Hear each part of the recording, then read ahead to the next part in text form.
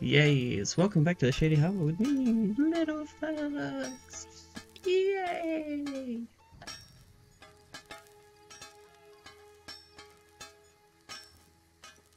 Good to see you. I'm just chilling right now. Still waiting for my meds to kick in, so I'm gonna be slow until then.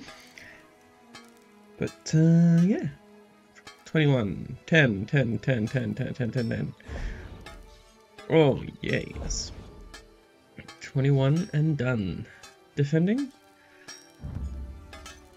Yeah, I can use defending. Oop. Just doing the research, the daily research shit. 10 hours. 10 hours, cool. Precise. This one's got 2.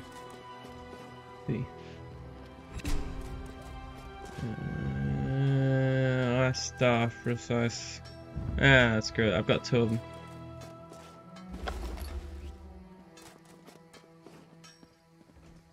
Yep.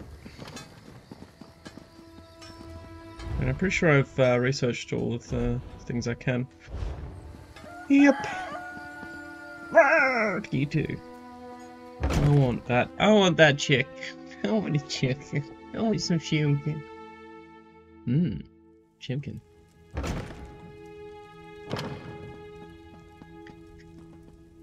Alright.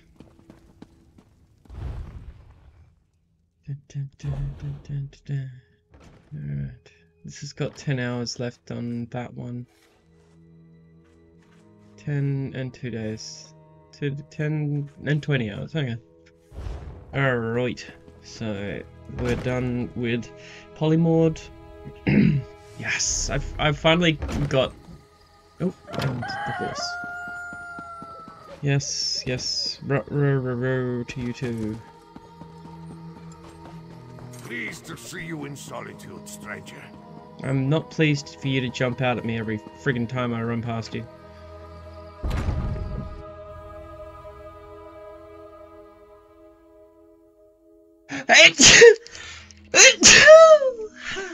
Pardon me.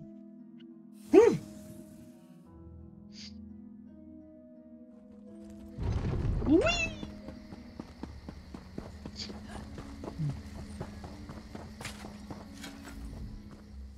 I have a 28. Yeah, I'm gonna start giving myself some stamina.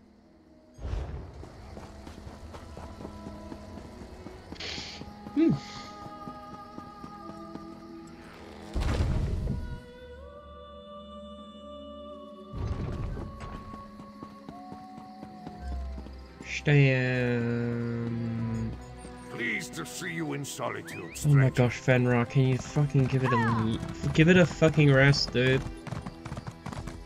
Whee! Ah! Oh.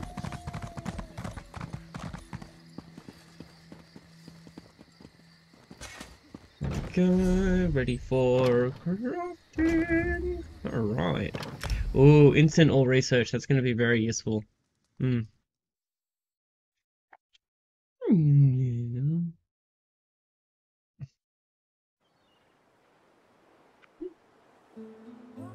woo, woo, woo. Bok. Bok.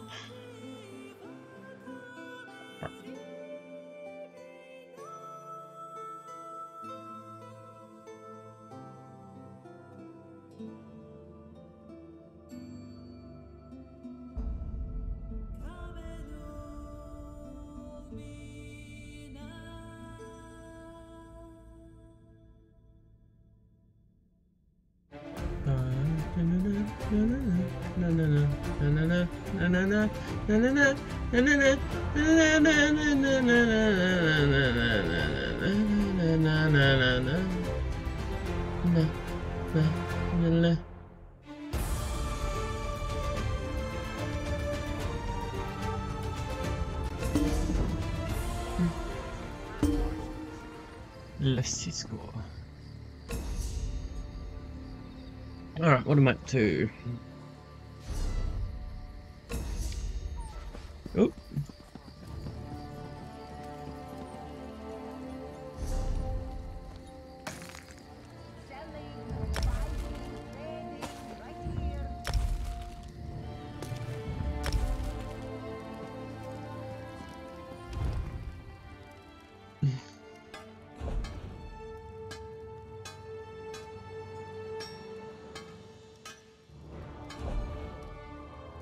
Oh wow. Really going through this. Alright, well, 5 days and 2 days. Alright. Wait, so these ones are all 5 days. Apart from the girdle. Sword, 2 days. Defend!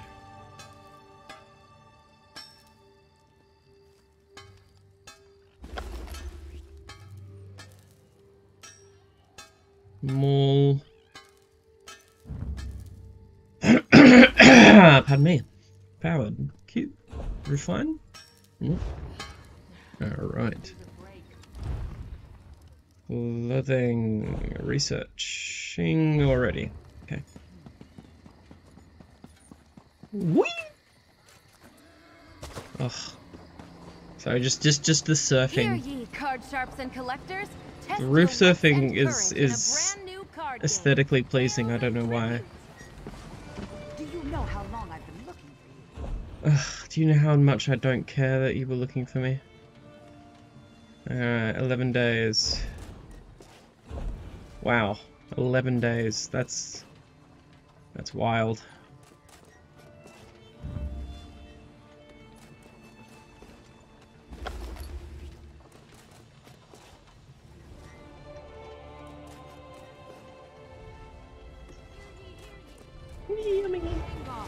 Wanted Reach Mage, Necromancer, and Enemy of the Crown has been slain at Cathedral. Okay. So wait, there was only one, wasn't it? Oh. 3, 2, 3. Alright, cool. Oh, that's right. I also need to. I've got I've got my spreadsheet. I love games where I spreadsheet. Spreadsheeting is so much fun. Y'all gotta love how spreadsheets are a thing. Yes, I need to,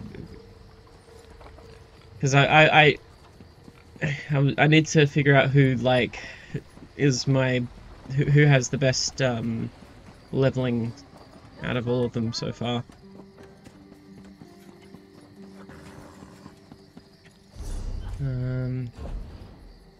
Yeah, I'm gonna put you next to the bank.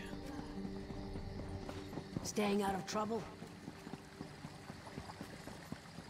Wait, is that the bank? That is the bank.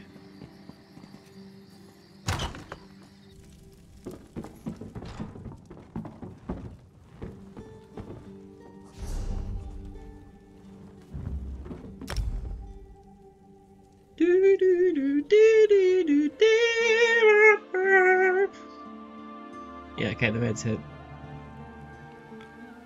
Lol. Alright.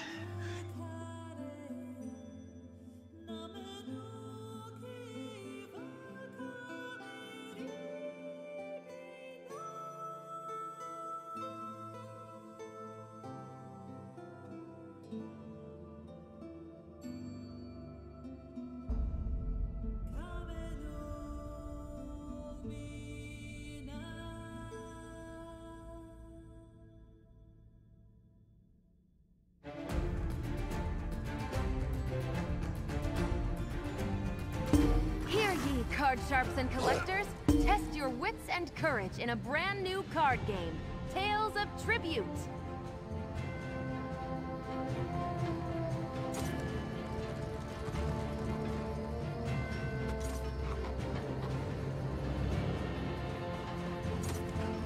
Alright. Card shops. Card shops. I don't care about your card shopping. Alright. Okay. Oh, I need to. Oh my gosh, I need to. I really need to get some skill points, don't I? Alright. So we got 50. Blacksmithing is 4. Clothing is 8. Enchanting is at 41. Boom. I'm doing this so I don't have to switch between them to figure out this stuff. 20? That's not bad. Provisioning is at 5.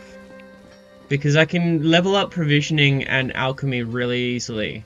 But it's just everything else that's hard. It takes longer. Unless, you know, you have a friend to do that with. So, level 50. Level 41 is the best out of those. Jewelry, level 20 is the best. Alright.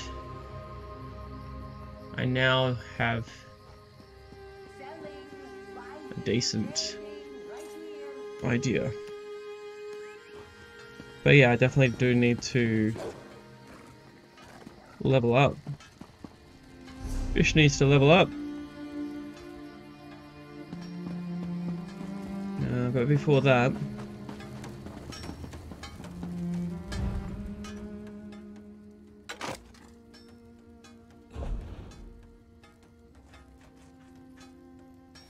"21 hours, 10 hours." Yeah.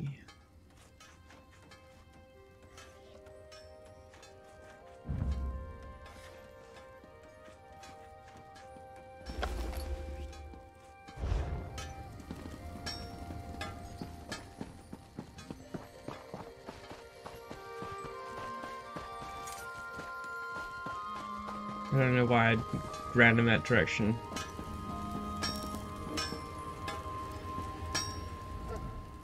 No, I didn't want to talk to you. I wanted to use the thing you were hitting. The anvil. I know words. 10 hours. Oh, okay. Oh, I should cheat again.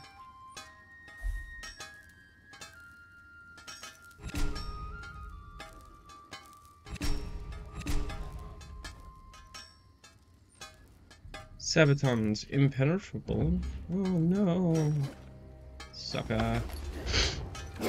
Oh. Hey, good boy.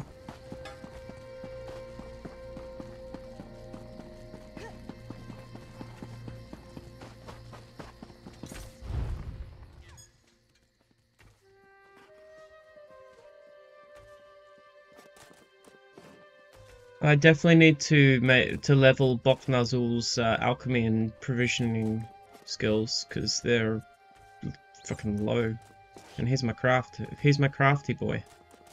So, alright, this is already in the process of research. What are you, a soft robes mage? Move it. Can you not be a bitch? Thank you. Still waiting on the horse. My horse is amazing. Yeah. That's all I need to do right now, I think, on this character, except for put things in the bank. Oh, wrong place. Let's just ride my big boy. Good boy! Who's a good boy? You are. Elder Scrolls, when are you gonna start, like, giving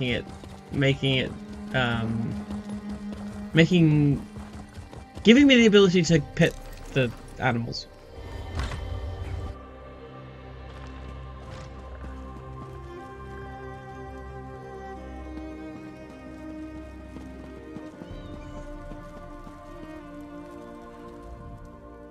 Fivefold venerations, my friend. Oh yeah, there's anti-vax hate in the chat. Fuck yes. I am down for any hate against anti-vaxxers. Oh yeah.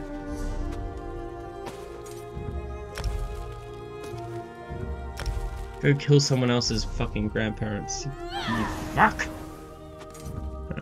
I'll be back for you. I just yeah, I had like I listened to the weirdest video essay this morning talking about like this femboy what do you call it, blackmailing on 4chan or some shit like that, and I'm just like, oh my gosh, that sounds exactly like someone I've met on Discord who I got like real fucking bad vibes from.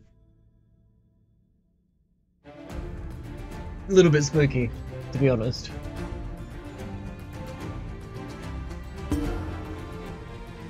Alright. Let's...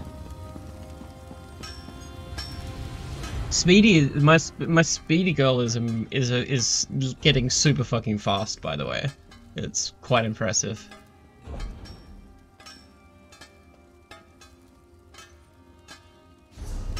Ah, no, wrong button.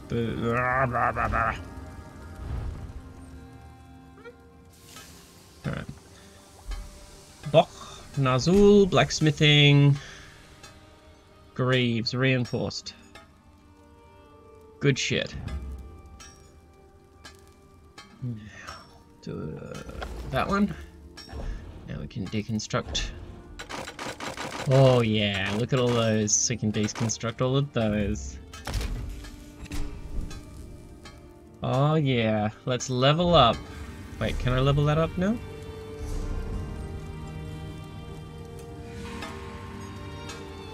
Oh, I need skill points.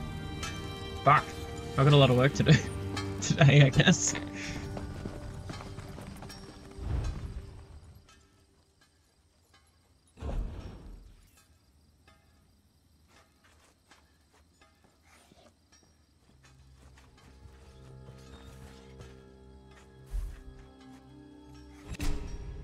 Alright, so shoes.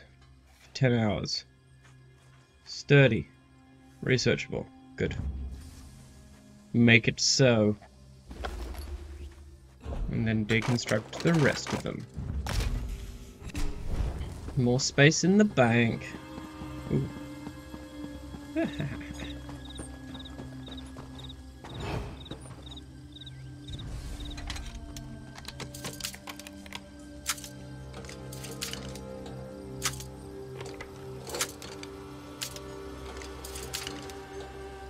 I'm doing terrible today.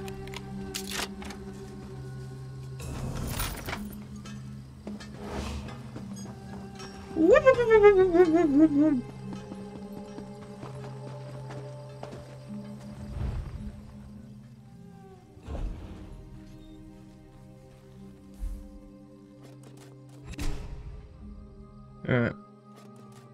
21 hours, 10 hours, 21... 10 hours. Alright, restoration staff. Sweet.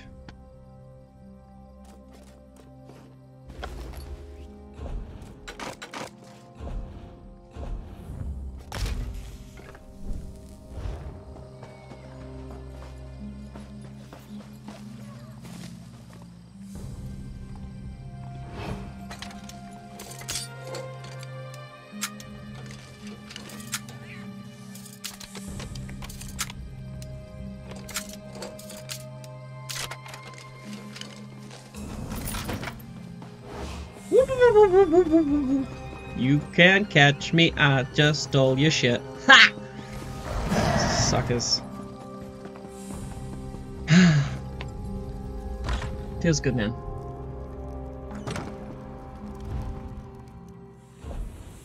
Necklace to extract. Fucking lame. No jewelry to deconstruct. Alright. So... this is going to be an interesting thing that I'm going to... That's pleasant. Can you not be freaky in the background?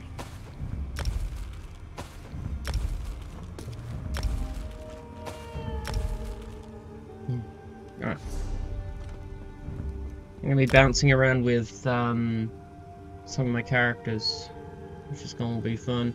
Alright, so I need to get Bokhnazul, their alchemy and provisioning skills up to full, but first I just want to offload Carrie's copious collection of jewelry.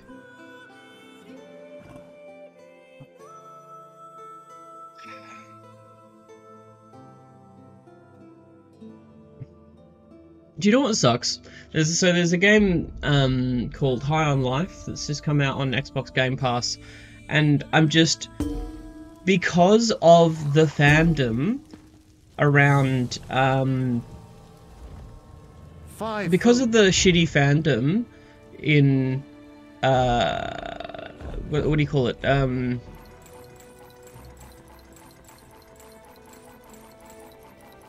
Rick and Morty, like, it just makes me not want to anything with those voice actors in it. Like, I don't want to look at it because I hate the fandom so much. It fucking sucks.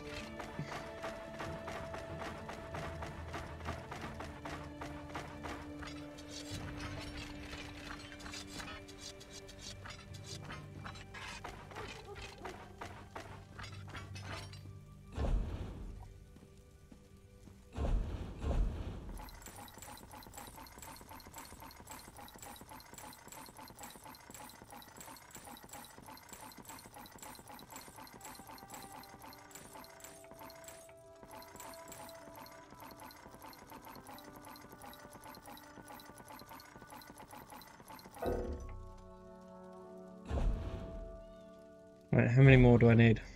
I've got 20. So I need to get 103 worth.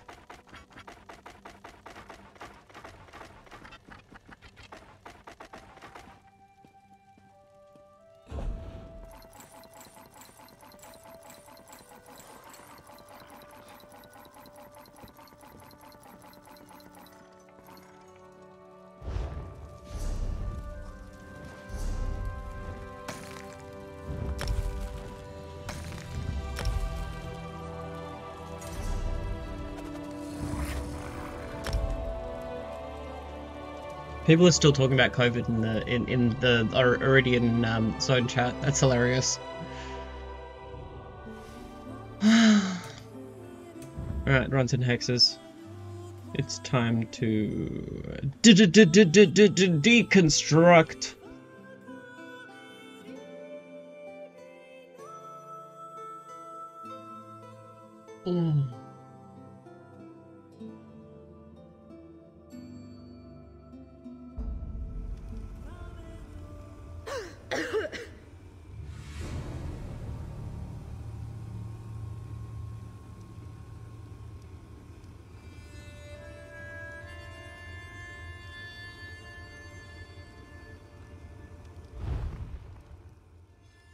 Alright, let's see what this does.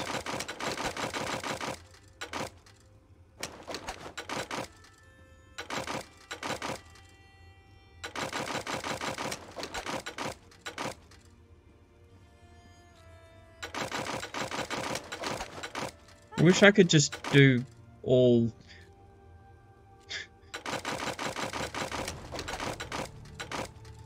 Because I'm level 9 now, I want to see what this does.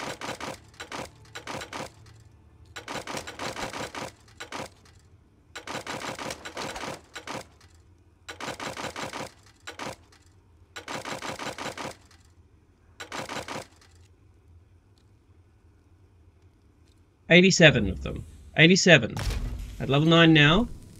That didn't even give me a fucking full level. That's hilarious. That's hilarious.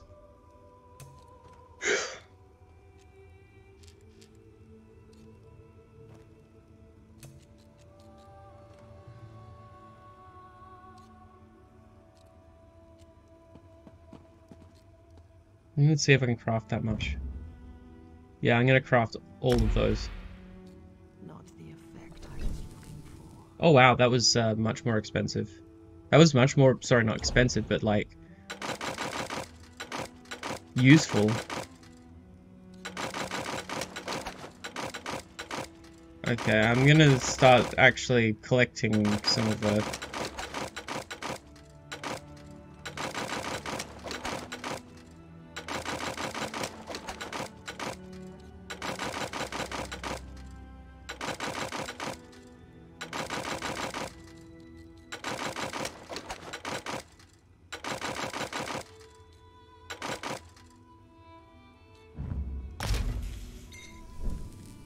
That didn't even... That was awful. But that did, like, level up my jewelry crafting really quick. So...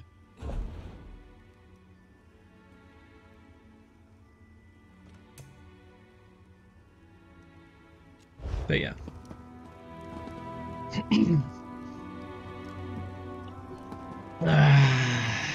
Alright.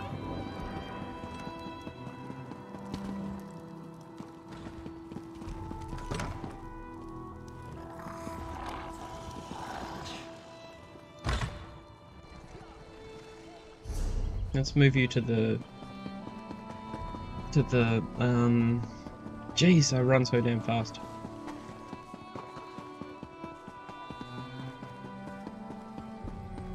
Look at that. I'm like sneaking right now.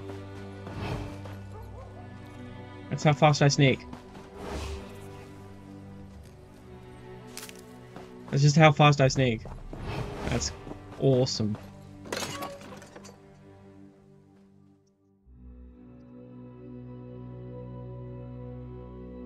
Being a sneaky gal.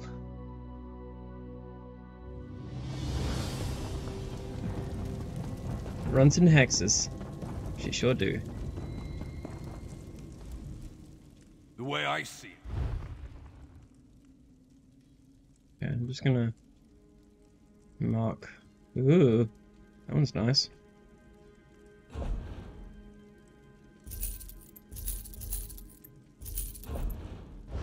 Okay, bank. Welcome. Alright, so what I really need to do is level up to level 50 as fast as possible, basically, with this character. So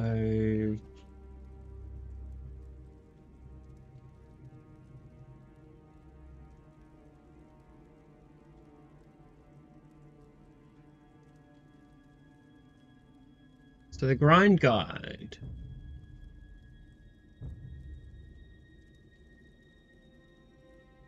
Training gear for level 10 and level 30.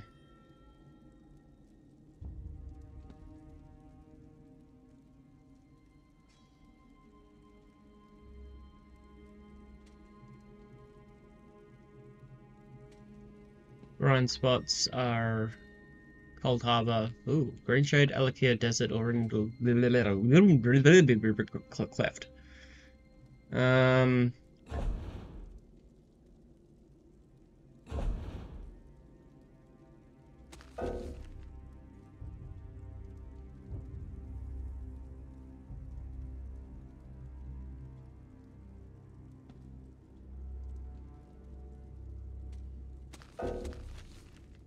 I need to do the treasure maps as well with polymorph, or level up my speedy to level.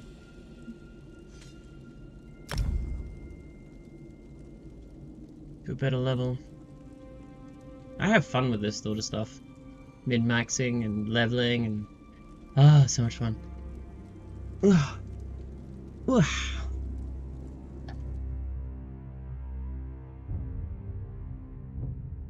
Question is, what do I do first?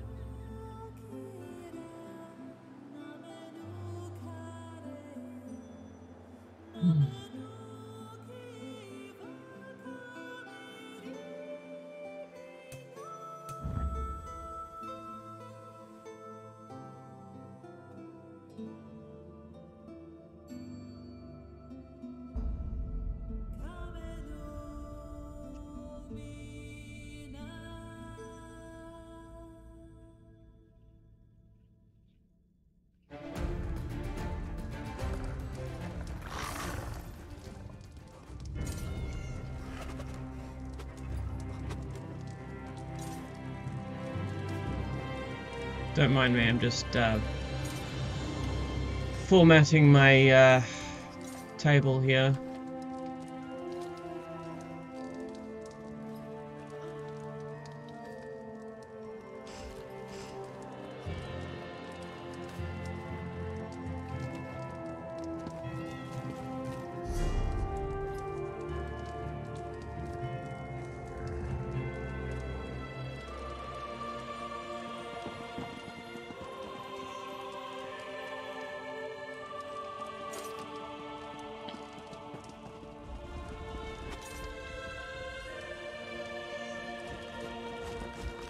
she's got 0.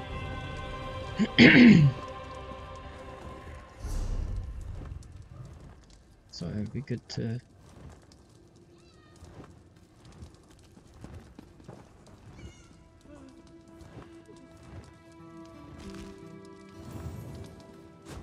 The current level is 21.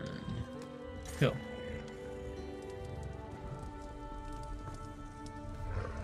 Alright, let's put away those friggin' Five-fold swords. venerate. Oh, shut up. You old coot. Alright. I'm gonna actually give the alchemist surveys, put them back in the thing. Is that something gonna be useful once I've got a level 50 for the enchanting one? That's if I really want to gather, like, the best possible stuff. So, like, hold on to that shit.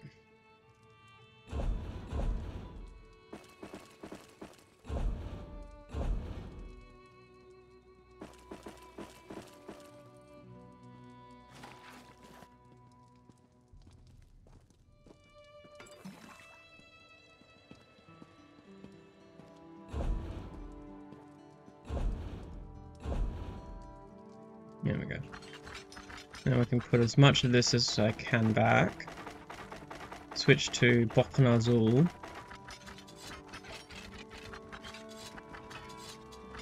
Put the shit I don't need back in that house.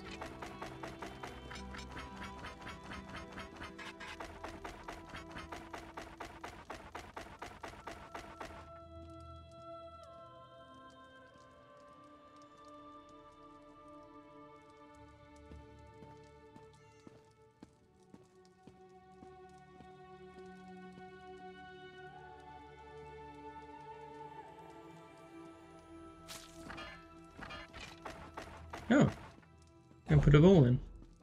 Sweet.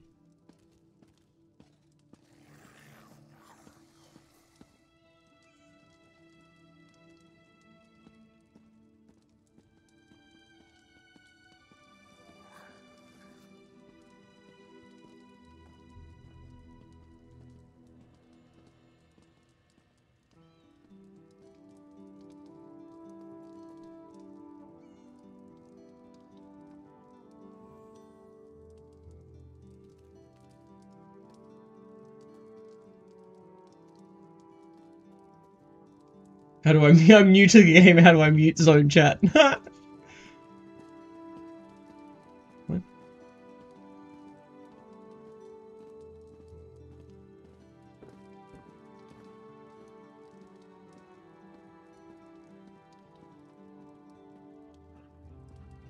What did I miss?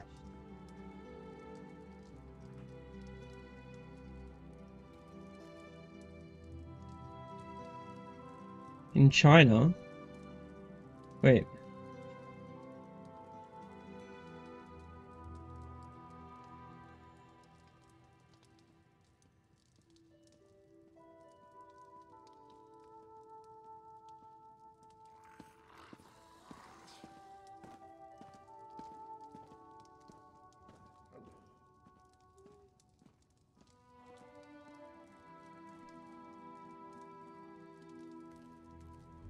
People are talking about genocide now, so sorry, that's very distracting.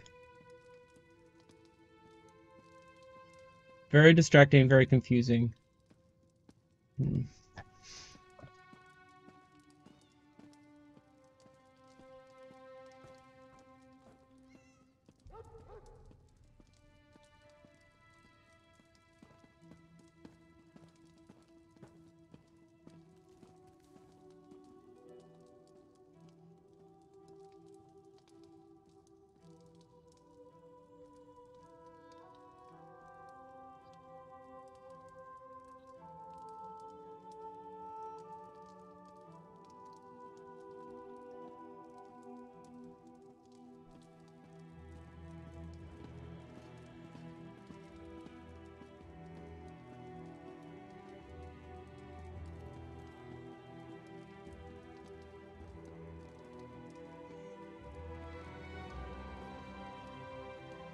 Oh.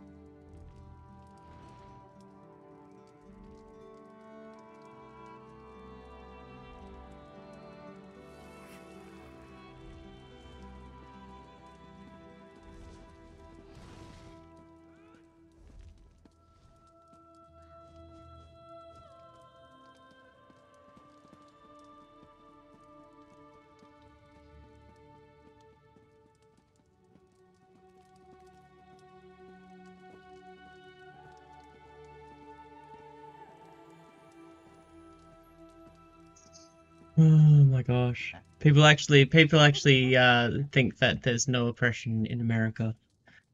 Oh, the chat's like not even like on my screen here.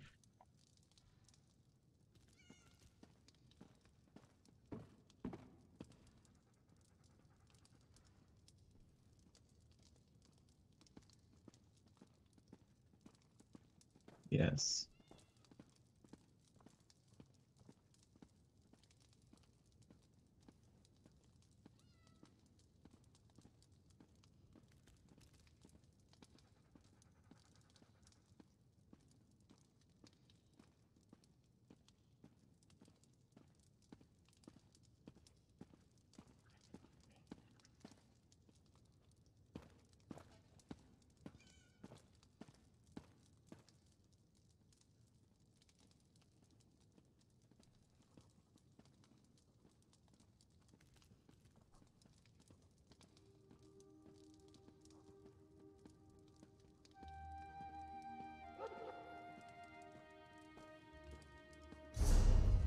Oh my gosh.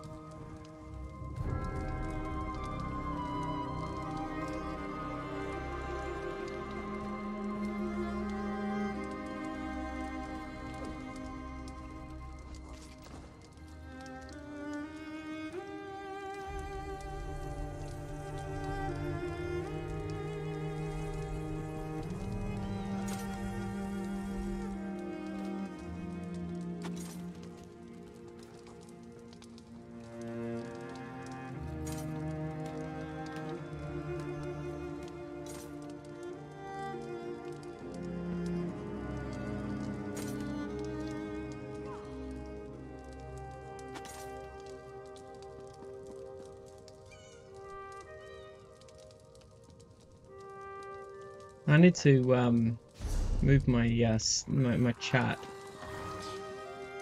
Display social. How do I move it? How do I move my chat? Interface? Heads up display chat. Chat? Ooh. No.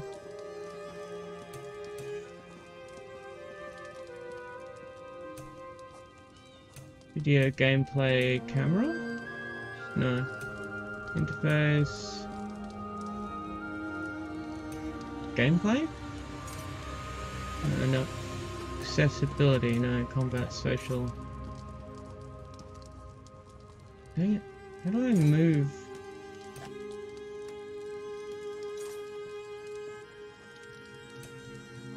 Unlock window. How do I move it? Oh, okay, I can move it like that. That is the weirdest way to move the fucking chat I've ever seen. But, okay. Okay, game. Whatever. Now you can see it. Now at least you can kinda see the chat.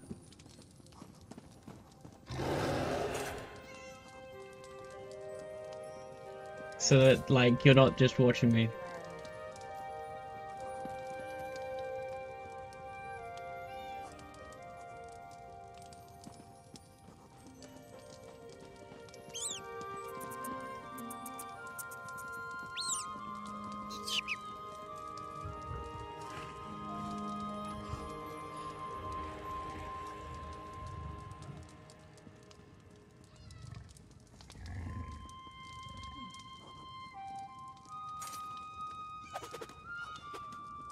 I've completely lost the chat.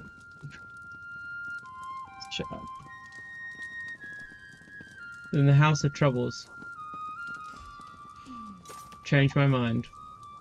one day. One guy, don't know his name, he was on a podcast. And it was in the 1990s. I have no idea what they're talking about. I'm gonna be back. I'm getting myself a drink.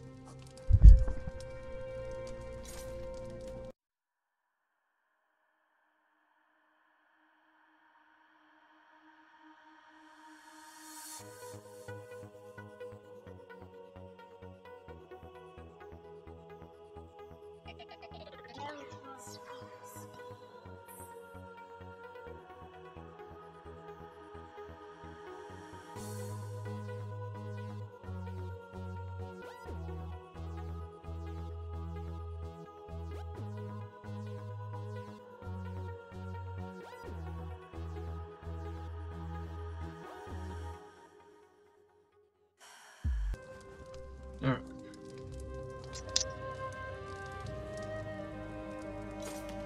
Okay, that chat is just weird now. I don't understand it.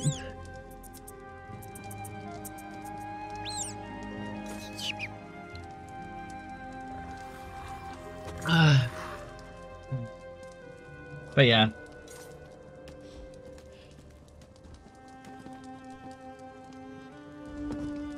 Alright. Where are we going? What am I doing? My inventory is fine. And I can piss off over here. Okay.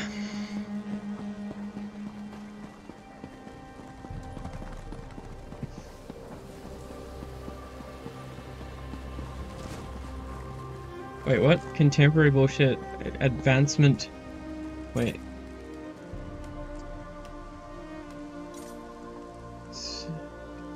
Yeah. Yeah. Hey, fragmented and shit. Hear ye, card sharps and collectors. Test your wits and courage in a brand new card game, Tales of Tribute.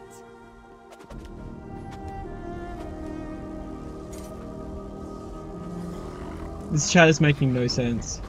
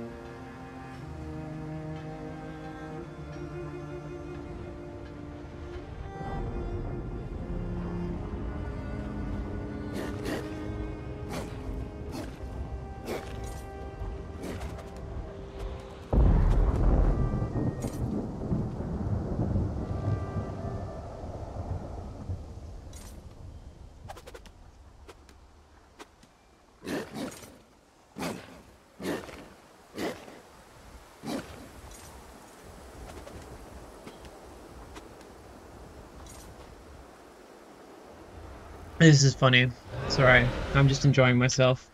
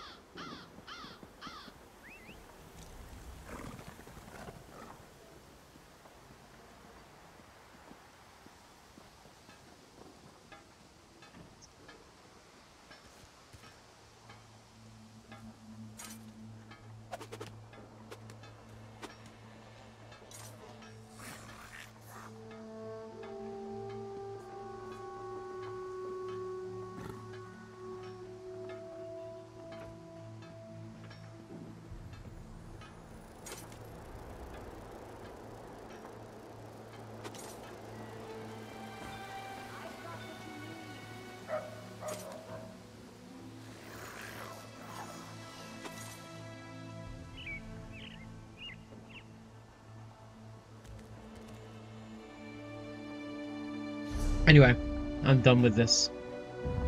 I'm done with this chat and this character. Fucking hell. What a fucking bootlicker. Holy shit. Trigger warning bootlicker chat.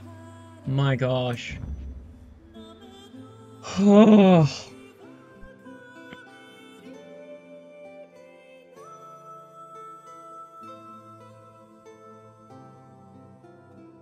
Average ESO player, yeah. I don't know, the average ESO player is pretty freaking, like, good. Like, decent, but suddenly, like, freaking... Like, I see, I have a problem. I can't not interact with chats.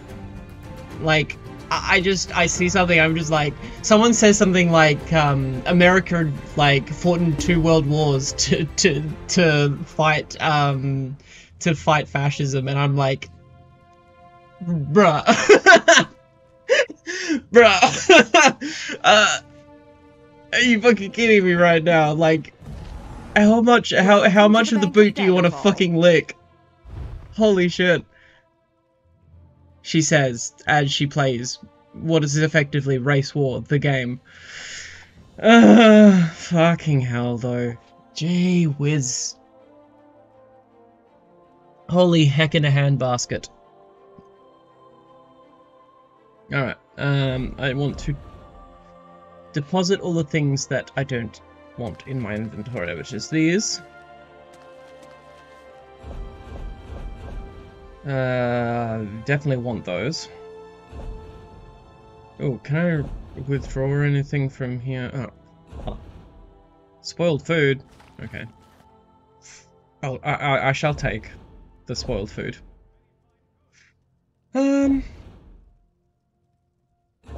Sorry, I'm doing the everyone's favorite thing in Elder Scrolls, which is inventory management, and I'm doing that across 4 characters right now. So exciting. Right, withdraw that.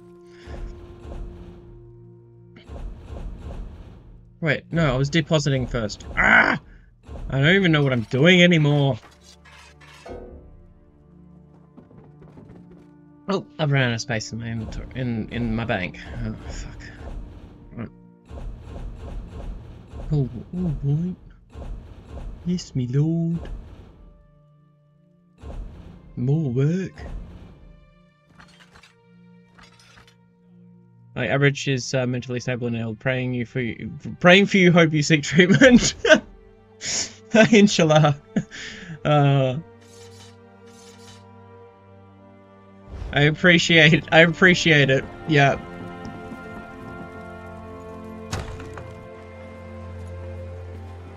How was your day today?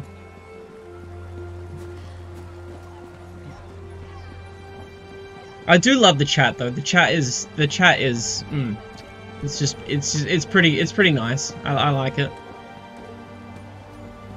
Hear ye, card sharps and collectors. I started running somewhere. I don't remember what it was running for. Oh yeah, that's right. That's where I'm going. I don't even know what I'm doing anymore. Woo! I'm just putting crap away. Because you don't have infant banking, I suppose. Buddy, why? Okay, fine, I'll walk there. Fine, the magic didn't work, and I'll walk. How long I've been looking for you? I don't. Do you know how much I don't care, Stuga?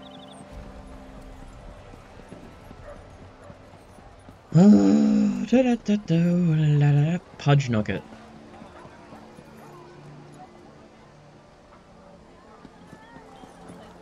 Oh, hey! Oh, you were trying to troll me before? I thought you were trying to be friendly. Lol. Hope someday you will punish yourself as hard as you can. Like, you can't even, like, spell the word correctly. What's a trainee? What's a trainee, dude? Can you explain to me? I'm too mentally unstable and too mentally ill to understand what you're trying to say now. Sorry. Image being friendly to trainee. The only one who will be punished is you before God. Well, I mean, like, the problem with that is that my god's better than yours, and my god can beat you up, like, beat your god up, because, you know, he's more powerful. And my source is because, you know, that's my religion, bro. Don't try and hurt me with that one. His double is moderated, double N is moderated. So, like, what's your excuse for your other spelling mistakes?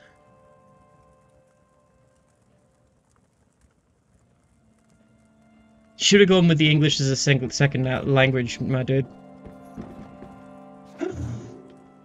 But yeah, like, why do people think that, like, why do people go into, like, a channel, for a transgender person who constantly streams, constantly talks about politics, and they think that somehow trolling on the basis of being transgender is going to, like, give you emotional damage or something? Like, come up with something better. Are you really gonna just do the one joke? For being something like this, just look at you. Yeah, I do every morning. Well, ask your dad as he's going down on me in the morning.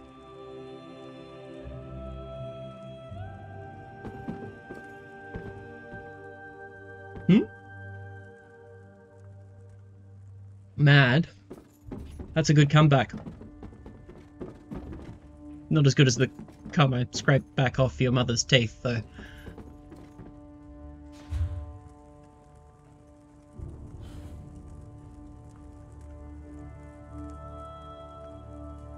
Okay. Oh, cool. Alright. I mean, whatever gift gets you off, I guess? This is fun. But, cool. I mean, you can believe that if you like. That's cool. I don't really mind. I'm gonna keep doing my thing. I'm red. My dude. I got something to tell you about this.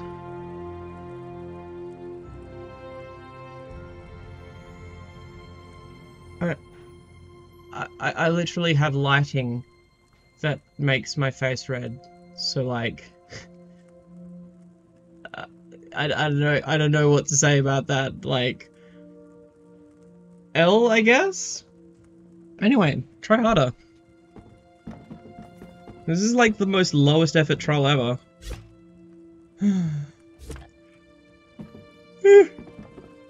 Oh, sorry, that wasn't you, that was me actually being tired.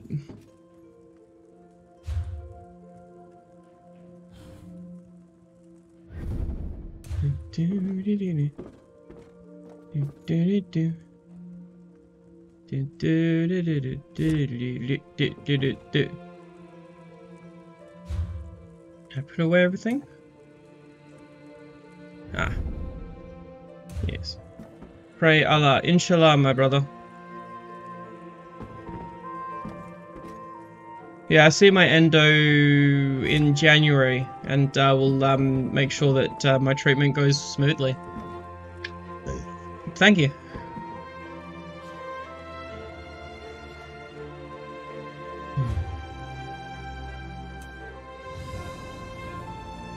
Put it all away.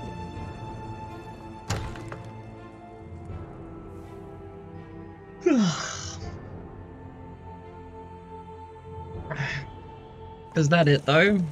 Was that literally the best you had? Or are you gonna like come up with something original that I haven't heard before? Ha ha ha, you're trans. Ha ha ha, you mad. Like, that's like, I guess 12-year-old insults. Pray Allah, yeah.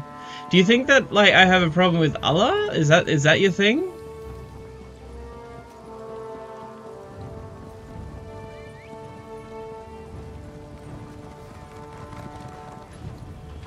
I mean, you can believe in a god that sends people to hell if you like. I choose to believe in a god that beats up your god and doesn't send people to hell. So, sounds like my god's better than yours.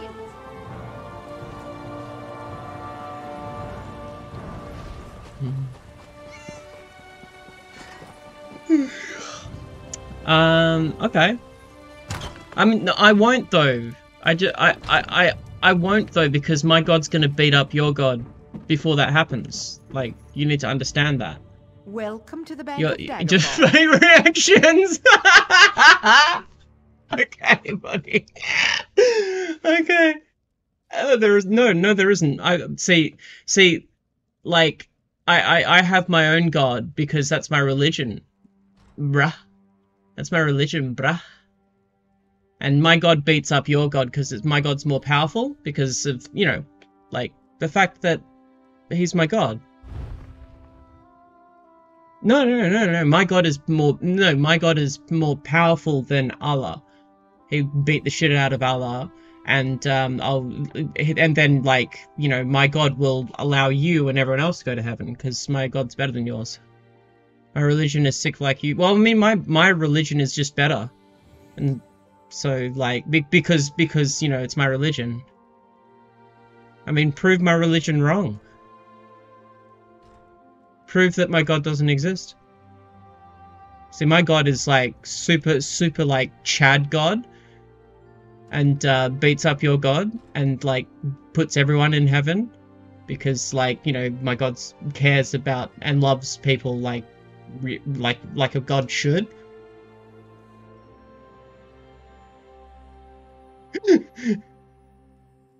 Oh, cope and seethe. This is amazing. Anything new? Like, you've moved on to the daddy shit. What's next? Mental disease, huh? You know that you don't, that you can't catch the gay, right?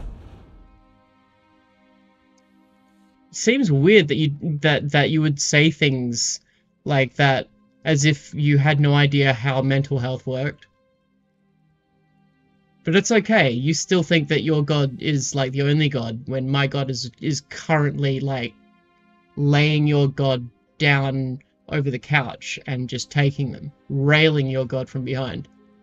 Because my god's better than your god. I mean, if he isn't, then just prove me wrong.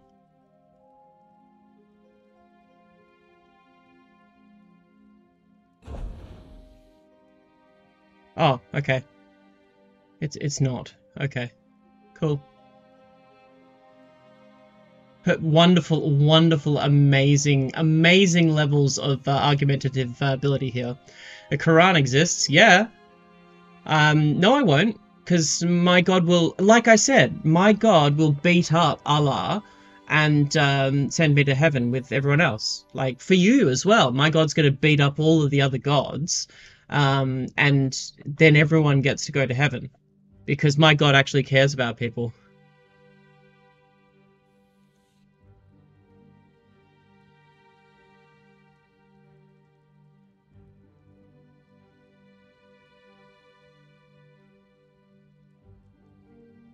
Oh, okay. Inshallah, my brother. Hope demons will leave you. I don't have any demons, because my god doesn't let me have demons. So, cool. I don't know. I just find it wild that you would believe in a god that's going to send people to hell. Sounds like your god's pretty shit. You should believe in my god. My god's better, because he'll beat up your god. And won't let anyone go to hell, so... Answer for your sins. Like, my god will, like, teach people how to live better in heaven. So, yeah.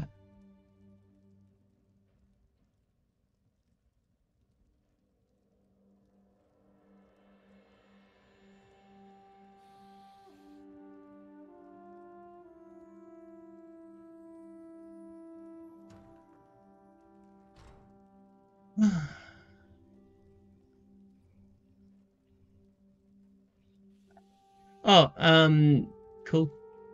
I don't know what to say to that, I guess. I guess I'll run it through a translator, figure out what it is. It's probably something normal like, praise God. Inshallah, my brother.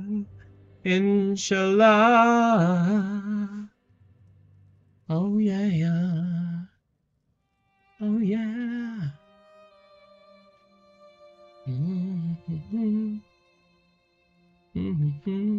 Okay. Cool. Fucking pray. What is this one? This one is... You weak bastard. Okay. It's like you could have taught that you could have typed that out in English, so I understand. You can cry, you can run for it, you may believe. No, but you don't understand. I believe in my God. My God's just better than yours. Oh, they're just trying to troll me, which is fucking hilarious because I love trolls. I love trolls because it gives me something to talk about. People get so mad that I exist and that I'm talking on the internet, but they honestly, what I think it is they currently have their pants down around their knees. They're typing with one hand. And thinking about how sad and angry that I'm going to be when I'm off camera. Oh, no, I'm not saying that you're mad. I mean, like, it's obvious that you get upset when I tell you that my God is, like, fucking Allah over the couch, but, yeah. Yeah, okay, cool. Oh my gosh. Gonna have to, like, put a rule in chat to post in English. Cool. Oh, okay. Cool. How dare I? How dare Allah not get down on his knees for my God? Because my God's better than yours. And if that's not true, then prove that my God doesn't exist, and I shall concede. If your God is so fucking weak that he has to send people to like some sort of eternal torment, yeah, and you're telling me you're not mad when I say those things. Like, that's what's hilarious. That's what you respond to the most. Okay, cool. Oh yeah, God, Allah is absolutely righteous, especially when he gets down on his knees for my God. Because, you know, Allah can't even find it within his heart to teach his children the right ways. All he can do is punish. So yeah, that sounds like a shitty God to me. Why are you making fun of your God?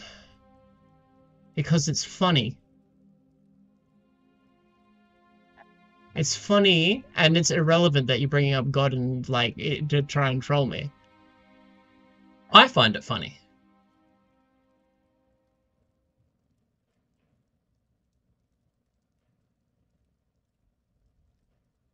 I mean, if you're going to come into my chat and try and troll for your own amusement, I'm going to try and get my own amusement from like, you. Like, it's only fair. Yeah, Allahu Akbar, absolutely. God is great. But my God is better.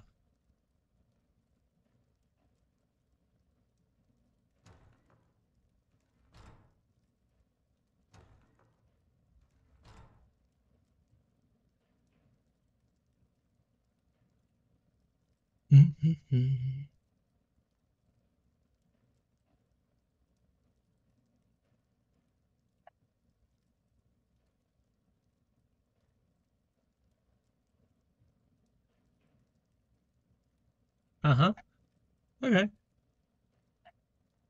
I mean, my God's still better than yours. I think you're such a pussy that you'll just put random things into my chat, hoping that I'll ban you just because you're saying innocuous things in another language. That's fucking hilarious. No, I won't. I just told you why. Because my God is better than your God. My God will beat the shit out. My God will beat the shit out of your God and won't let me be punished. So, cool. What's next?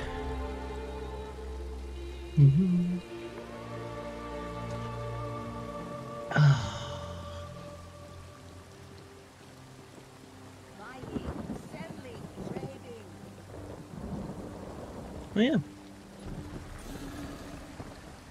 I think I'm done with this. I'm just going to check how many skill points I have and just pop down my level.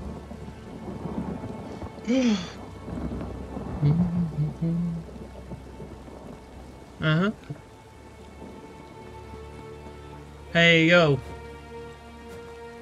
Don't be putting links in my chat if you're a troll. Just 600-second timeout there for ya. Oh fuck yes, I love pork. Yeah.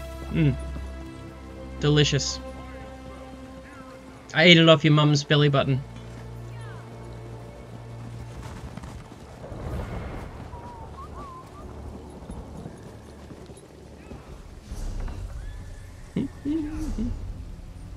Lol.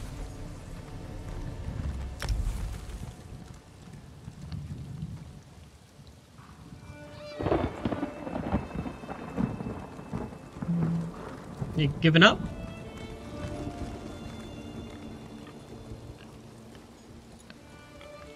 Oh. Oh well.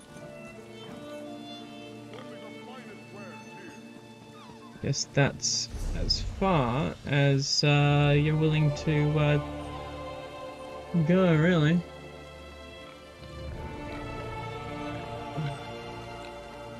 Oh.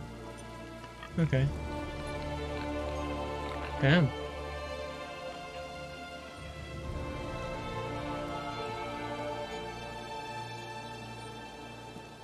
Didn't even know what that link was.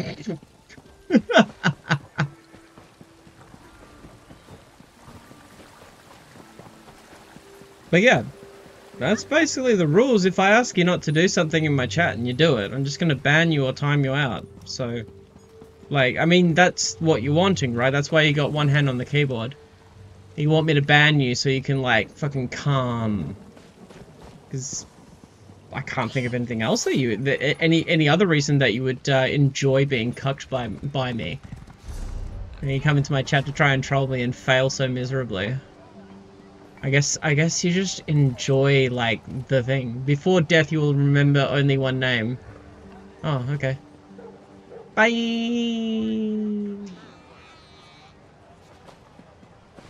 Next? Or is that it? Was that it? Only 3 trolls. Lame. And they thought that I would actually click on their links? Oh well.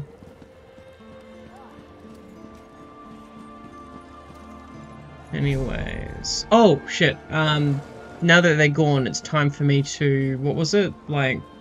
Cry. Yeah, that's right. To start crying. Because I'm so, like, emotionally damaged by their, low effort trolling. Alright. Now... I can't even remember what I was doing in the game. Oh yeah, I was gonna put some money in the bank.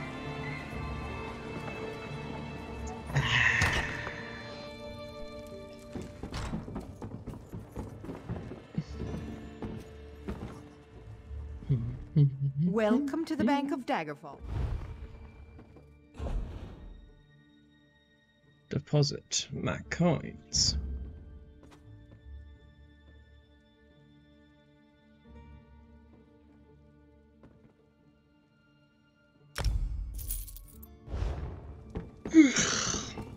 That's weird though, like, I don't really get it.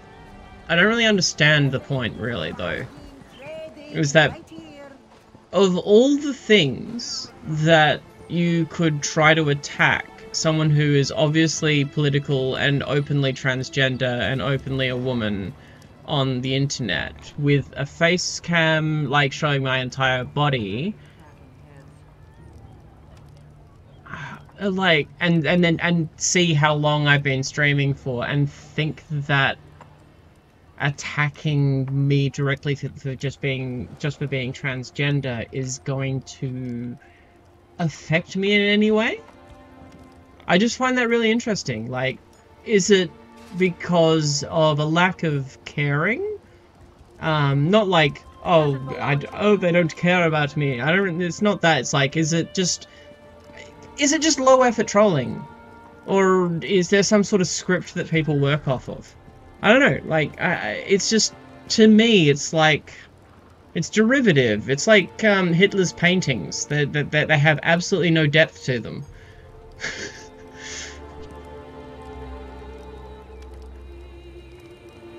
Oh well.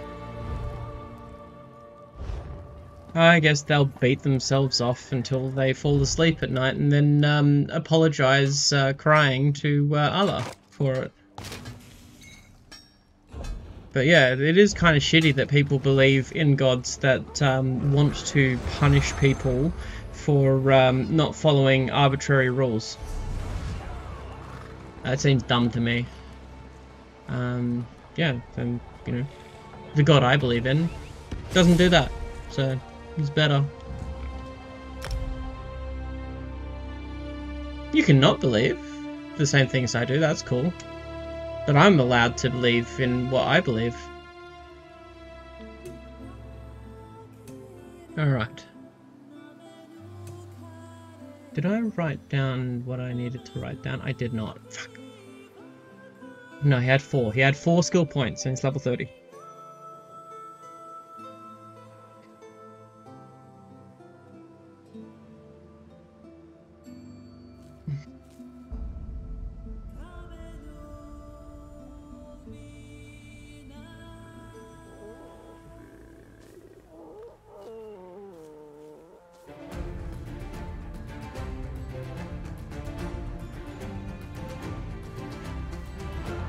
Now, what am I going to do now?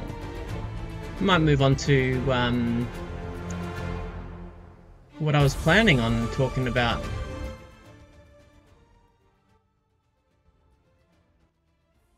Turn you down. And move on to Project Cybersyn.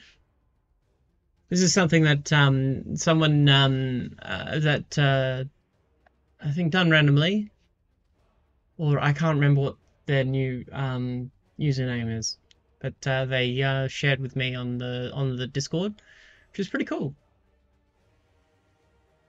So let's have a look at that.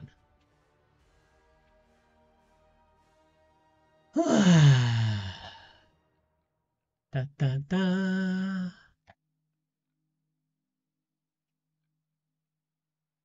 What happened when I got to Chile and took over this team? Let us look at a little diagram to show how I set about things. I built it up on a piece of paper lying on the table between us. Then a system 3 and a system 4, and I got that far. And then I got to system 5, and I drew a big histrionic breath. And I said, I was going to say, this compañero presidente is you. Before I could say it, he suddenly smiled very broadly, and he said, ah, System 5, at last, the people, at last, the people. Jamás en la historia de Chile, el pueblo estuvo más combativo y defensa.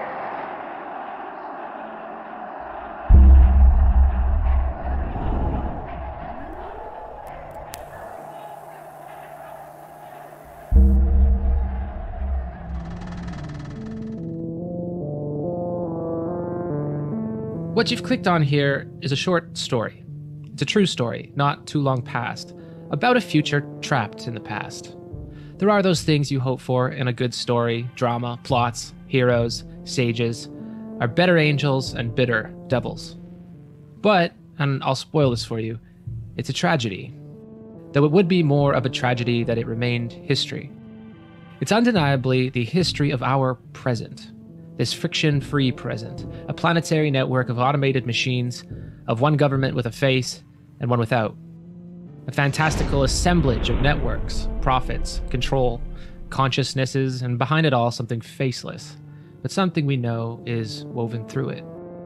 The front is impressive, smiling, controlling. As far as logistical operations go, today's cybernetic systems are peerless. They've conquered time and space. Amazon is amazing at delivering. In total, it's a cybernetic organism, each component tuned and regulated for a single purpose, the fast, frictionless domination of space and time from desire to delivery. There is, of course, a price. Not this price, but this one. An organic cost, by which any inefficient human output is a hindrance. I think the problem with this intro is that it's spending far, far, far too long meandering around the point. Like really should have started with like an actual introduction into like this is what I'm talking about. This is the definition, and then start going through like the cool introduction stuff because this is just confusing the point, I think. I honestly am not entirely sure what this documentary is about so far, but it sounds cool. An alien quantity to the machine's purpose. People were receiving disciplinaries for taking toilet breaks. The productivity targets were so high that workers were afraid to go to the bathroom. I mean, one afternoon, walking around the top floor of this huge warehouse, and yeah, I found an empty Coca-Cola bottle with urine in it on the shelf. Yellow liquid, smelt it. It's very clear straight away what it is. Order pickers were afraid to use the bathrooms because of the productivity targets. We have all around us in bright, colorful typefaces. That is something that I've experienced a lot in my various jobs that I've lived in. Is like toilet breaks is such a fucking stickler for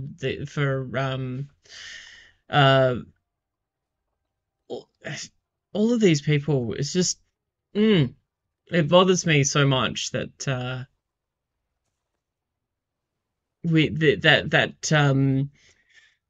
toilet breaks are so policed. I just feel like if they weren't so policed, then we wouldn't have as much of a problem with them. So I have a problem with toilet breaks because of my lack of the concept of time is very hard. Like the passing of time, I don't really experience that as well as other people. So I'll sit down in the toilet and like it'll be like longer than I think it is in there. Like unless I actually set a timer or something like that, I have no idea how long I've spent in there until I leave. And that if I don't have like a watch. I mean, like this is why I have external prosthesis as which is the cool word for just a phone. Is the faces of cybernetic control. And behind those faces are a few people making a lot of profit and a lot of other people doing everything else. These are capitalism's greatest success stories. The happy ending, unparalleled speed and efficiency have made these artificial organisms virtually indispensable. They have increasing sway over our lives. Meanwhile, those who supposedly give us sway at all in this world don't do much. When's the last time you had to contact your government? How was that experience? I spent 6 hours on hold and then waited 6 months for a response that was supposed to take a day. Conversely, if I need help from Amazon, I can get it in 48 hours, guaranteed, and they welcome my feedback. The juxtaposition gets me to thinking, why is Amazon so good at what it does, as far as their customers are concerned anyway, and government bureaucracies are so bad at what they do? Namely, responsiveness to the people who they nominally... I don't know what you're talking about. Like I find that there's a performative sense of customer service when it comes to these companies. They're very good at making you feel like you're being listened to while actually not doing anything at all because of the way that they've structured the systems in order to avoid having to have any form of responsibility. They hire people who have a set amount of things that they're allowed to do, and then if anything outside of that, they'll either try and push you onto someone else or they'll shut you down if they can. It's drawn out. It's not something that it's not so much welcoming criticism. Criticism is fine to welcome. The point is that they don't have to do anything with criticism. They just have to look as though they're taking it. That's the fucking bullshit. Represent. Leftists, for their part, pride themselves on having good political imaginations. They can imagine the utopias of universal benefits or even classless societies. Though for most of us, I should think we'd be contented by a functioning government, one capable of representing public interest at all. Why is it that those who represent us are unable to prioritize what these private economies do every single day? Responsiveness in place of bureaucracy, effective feedback, adaptation to changing conditions, two-day delivery on what's promised. What are you talking about? Like, none of this is like that comes like, and all of those things are either performative or come at the cost of people's like lives and shit. What the fuck? A functional government that serves people couldn't actually be a novel idea in the 21st century, could it? Turns out, it was an idea, not just in theory either. No, this was planned, built, and operational. A national economy relying on the communication between human beings and intelligent machines. A utopian dream for which the concrete was already poured and the cables already in the ground. So, if this happened, and if it really was so great, where is it? Where's our democratic socialist utopia?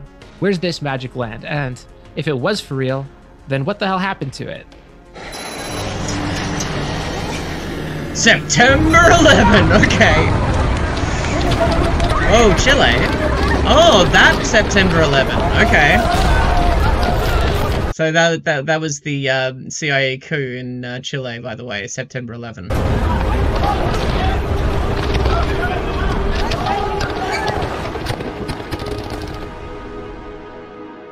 This was, in the end, it's true, a lost cause. But in defense of lost causes, it demonstrates possibilities. Again, like, you're showing me things and they're talking around the topic in a way that makes it very hard for the average person to actually understand what you're talking about. Like, I understand that I'm doing two things at once, or three things at once. Trying to provide commentary and playing games, but still, these pieces are very fluid and they're not really coming together as a cohesive whole yet. I really hope that it gets better. Today. We're still in the intro. Okay, good. The technology and intelligent machines can be put to other ends. Like, you haven't really drawn the line between, like, how the communication between humans and machines interacts with Amazon apparently being an amazing company, which it really isn't. All of these companies have a appearance of being amazing companies, but they are not amazing companies. In reality, it is an appearance of these things. Just, yeah, that kind of bums me out, to be perfect, to be honest about it. Like, it's just like ends of people rather than the ends of profit. And at the same time, it serves as a warning of the lengths to which the status quo will go to maintain itself. Kidnapping, sabotage, terrorism, and public execution to abort this future before it had the chance to be born. What future are you talking about? Fucking hell.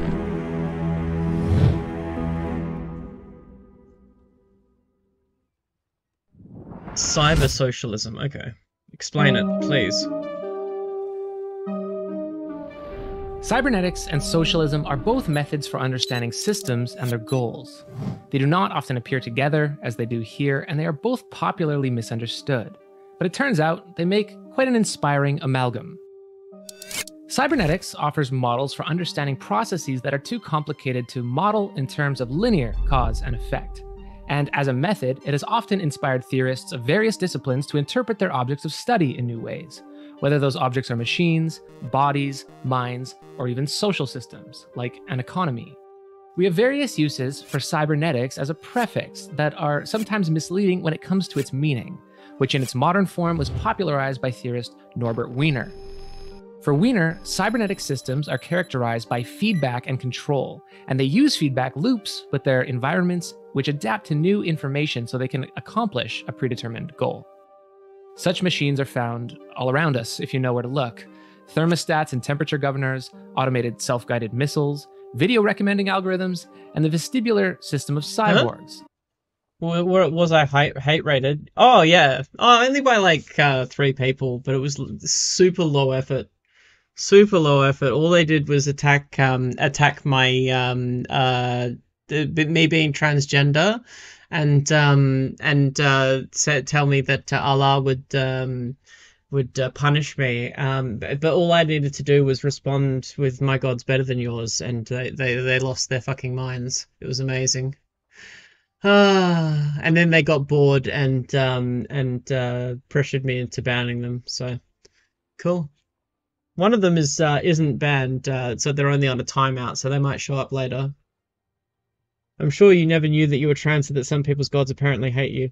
Well, I mean, my god's better than their god, because my god will like beat up all the other gods and help everyone get into heaven. You know, like fuck the hierarchy. Smash through it. My god's better than yours. Prove that my god doesn't exist, and I'll shut up about it. Including our bodies. We can stay upright only by a synthesis of inputs. Slight battlefield of the gods. Yeah. And inner ear. Oh, apparently I'm also crying right now because I'm so mad. Like literally, they did the you mad, oh you mad. It was like you're like 13. Oh, I feel bad for bullying them. They're obviously not that smart. In each instance, live incoming information controls how the system behaves in real time, allowing a thermostat to maintain the temperature of a space, a missile that self-adjusts to hit a moving target, for a video site to recommend videos that you'll actually click on, or for your body to stay upright while being knocked around. When we use the word control, many tend to think of autocratic control, as orders given in a military hierarchy. But when it comes to cybernetics, or cybersocialism, we don't mean autocratic control, but automatic control. Rather than giving orders top-down, all of these control systems receive live information from their environments and adjust their decisions in real time. Just as it would be strange to suggest that your brain rules your body, it would be similarly strange to suggest that a government rules its people. These are not distinct, as the existence of one persists only by the healthy operations of the other. Let me tell you what happened when I first explained it to President Allende himself. Allende was a doctor, a medical doctor, as you may know. And therefore it was very easy to explain the model to him in terms of neurocybernetics, as the way of controlling the body. And it's no mere coincidence that cybernetic and governance are derived from the same Greek word, kubrnao, to steer. Reciprocal steering is the animating principle of cybersocialism. And for socialists like Allende, governance is only legitimate insofar as it is steered by the will of the people. And in turn, reciprocally, those entrusted to govern are capable of organizing much larger, more complex, even statewide projects that steer individuals' energy and ability towards ends that benefit all, ends that can never be accomplished by atomized individuals acting on their own. Las grandes empresas transnacionales no solo atentan contra los intereses genuinos de los países en desarrollo, sino que su acción avasalladora e incontrolada se da también en los países industrializados donde se asientan. Based. I saw that. Whereas Wiener was the father of cybernetics, Stop Stafford Beer would come to be known as the father of management cybernetics. Before arriving in Chile, Beer was a corporate consultant, a well-compensated handshaker of the elite managerial class, while cruising around in his Rolls-Royce. He worked for the steel and publishing industries, among others. After the events of Chile 1973, the one-time darling of corporate capital would say this. Allende was very successful. Now, the whole of the rich world were being told that he was a disaster, that his policies would be inflationary, and all the rest of it. I have never seen a more misrepresented thing in the media in all my life. It was outrageous. And of course had every... what about the media's treatment of Elon Musk? That's pretty crazy. I gotta show you this. This was brilliant. I love this.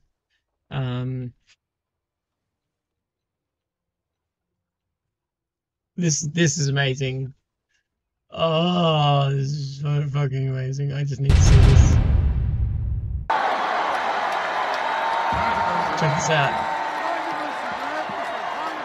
I reckon James Chappelle brings Elon Musk on stage and everyone boos. Oh no, sorry, 10% of them booed. Okay, Elon.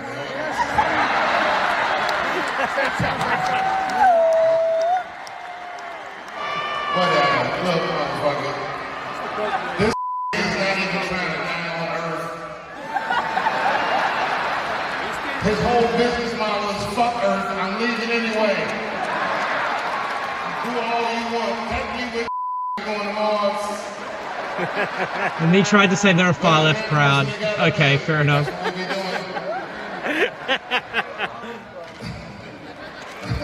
Andy grabbed me titty bars. Follow me dreams, bitch. The money this broke all over. Fire right past your house, nigga. Boo these nuts. Moody motherfuckers. How is this probably their good friend?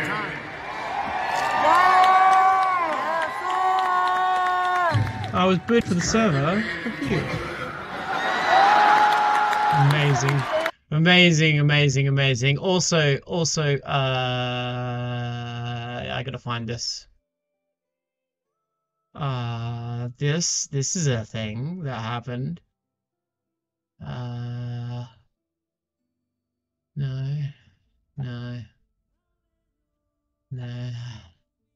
Where is it? Oh, here we go. Found it.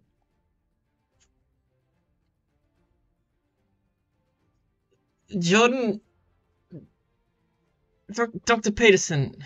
Wait, what? Oh, they might have done an update. They might need an update. Game options. Check for updates. Or just don't do anything, alright. Sorry, I just need to reset the game. Yeah, Jordan. This is a tweet from Dr. Jordan B. Peterson, replying to Robert Reich. Elon Musk and his enablers have turned this website into a torrent of ad hominem attacks, lies floated as jokes, and blatant misinformation. This isn't freedom of speech, it's just dangerous. And in reply, and quote tweeted by Dr. Jordan B. Peterson with his own... And it is getting just impossible to find child porn. ... Smiley face. The only thing that could make that worse is if he put a winky smiley face on that fucking ship. Holy crap, that's bad. Oh, wow. And I'm going to leave you with that while I go for a quick break. Don't go anywhere, or do. Either way, though, I'll be right back after I go to the loo.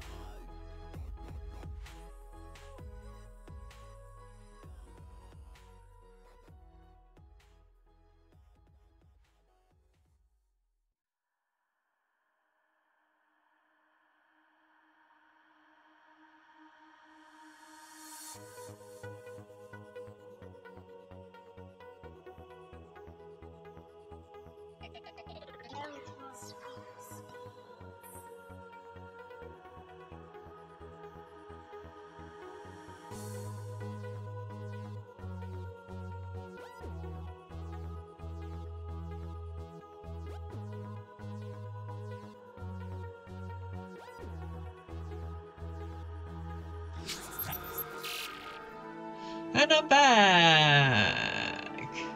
Awesome, I'm back from crying over being trolled earlier. And we can continue.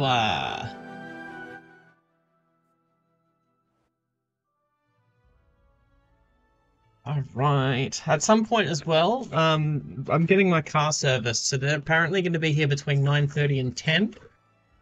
I don't know how punctual they are, so I'll have to keep an ear open for that.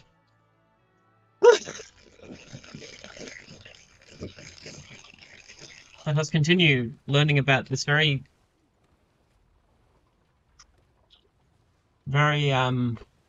convoluted documentary.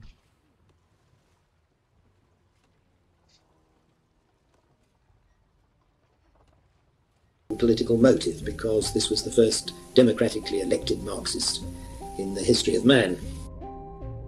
Beer would renounce his former luxurious lifestyle, retreating to a remote cabin in Wales, becoming something of a cybernetics guru. Before meeting Stafford Beer, Salvador Allende had probably never heard of cybernetics, but some of his younger staffers had, including Fernando Flores, who was a young engineer and political activist in Unidad Popular, a leftist coalition of social democrats, communists, and anarchists that won Chile's 1970 election, beating out the centrist Christian Democrat Party and the right-wing National Party. Flores had been inspired by Beer's ideas and saw in his writings a potential path for Chilean socialism to progress, one based not on autocratic control, but on cybernetic control.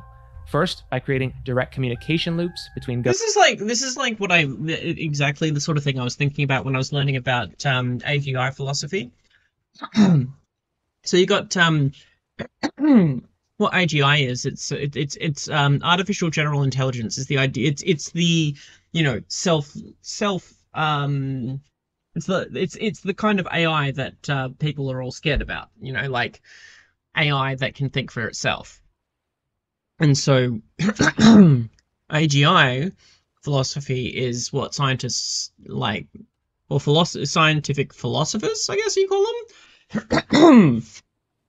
them, use as a philosophy to think about ways to avoid, you know, like huge problems in the future with creating these AIs and the ramification from the way just the way we program these things. And I remember watching one video and it was talking about how corporations work very similarly to this. And like, this seems like cyber socialism is bringing those ideas together, which is really interesting to me. Government agencies and the country's resource extraction and manufacturing sectors. If only in the mind of Flores, cyber socialism had been conceived.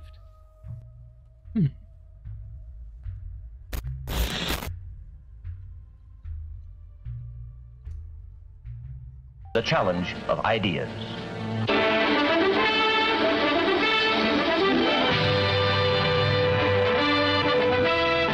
The conflict itself, how can it be defined? Well, let's look at it this way. The communist bloc would like to see the entire world under communist domination. They have begun to talk more and more about their ability to win from us in the arena of ideas. This, of course, is fine with us. For the marketplace of ideas. Traditionally great faith in our ideas. The ideas that have moved mountains and created wealth and shaped us as free men. And we are confident that history can do no other than award us the victory in literally any a pyramid in which ideas are the weapon. Literally draws a pyramid. Okay. Indeed had some ideas. In his bipolar world, socialism conjured up images of violent overthrow, property seizure, and executions. And, well, autocratic control. He believed there could be a new way. Aquí se siente la historia. Aquí estamos afianzando nuestro derecho a construir un porvenir de justicia y libertad, de abrirnos paso hacia el socialismo.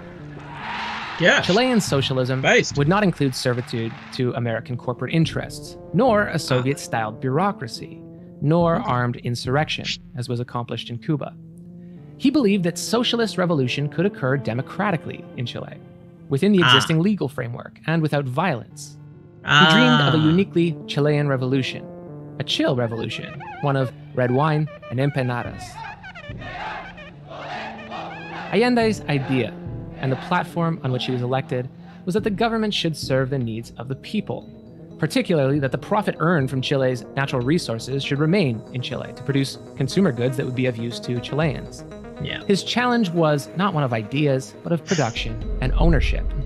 The first step to accomplishing this was for the Chilean government to purchase, yes, purchase, legally, the mines, factories, and banks already operating in Chile from their foreign owners, so that the future profits from these industries would not disappear overseas, but rather that they would remain in Chile's national economy. Hardly a radical idea, but a Chile for Chileans would be the cause for which Allende would give his life 3 years later. Here's where cybernetic feedback comes in. Managing a whole network of resources, labor, and production from government offices in the capital would be very difficult. It would require a massive government bureaucracy, which, as we still know today, are colossally inefficient. I would really, really love to have, whenever someone says that government bureaucracy is inefficient, I really, really, really want that claim to be substantiated by something other than the free market works better. Like, what does inefficiency mean to you? Are we talking about cost? Because yes, running a country better costs more. The Flores had an idea. What if they introduced cybernetic feedback into their centralized system? Then, information could be received and acted upon in real time. For example, if there were raw materials backed up at one smelter, they could send it to another smelter with less on their plate before it caused disruption. So like cooperation. Or again, if there were raw materials stacked up somewhere, transportation could be diverted to a factory where they could be turned into consumer products. The entire production line could, in theory, work on automatic feedback. If resource extraction, refineries, factories, and transport were all directed from a centralized computing center, these nodes would run on their own most of the time, with the control center stepping in only when important decisions had to be made or if something went wrong.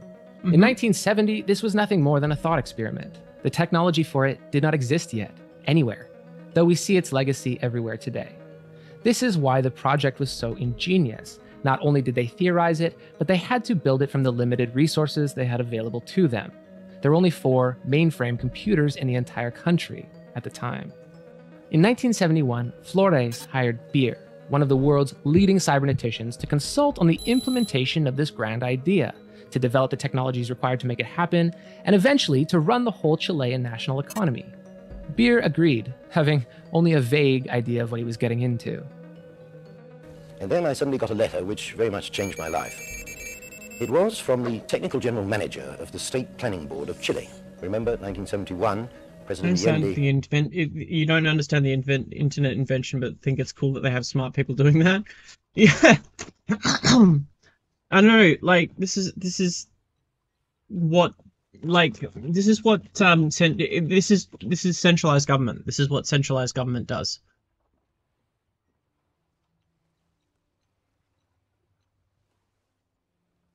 Why can't British people say Spanish words?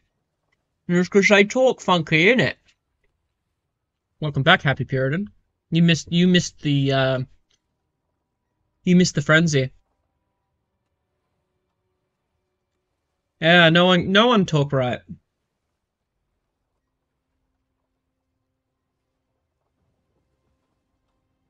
Oh, some people tried to troll again.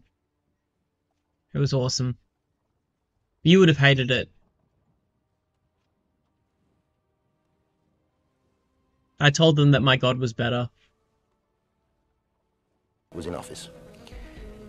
He remarked in this letter that he had studied all my works, he had collected a team of scientists together, and would I please come and take it over?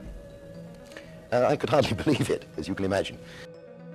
Over the next 2 years, Flores and Beer put together an international team of engineers, programmers, and designers, which would come to be known as Project... Forgive me if I'm wrong, but this is also something that was being done within the Soviet Union at the same time, right? Project Cybersyn, or Cinco. It was planned to have 5 parts, most of which had already reached... This is what you should have said 20 minutes ago.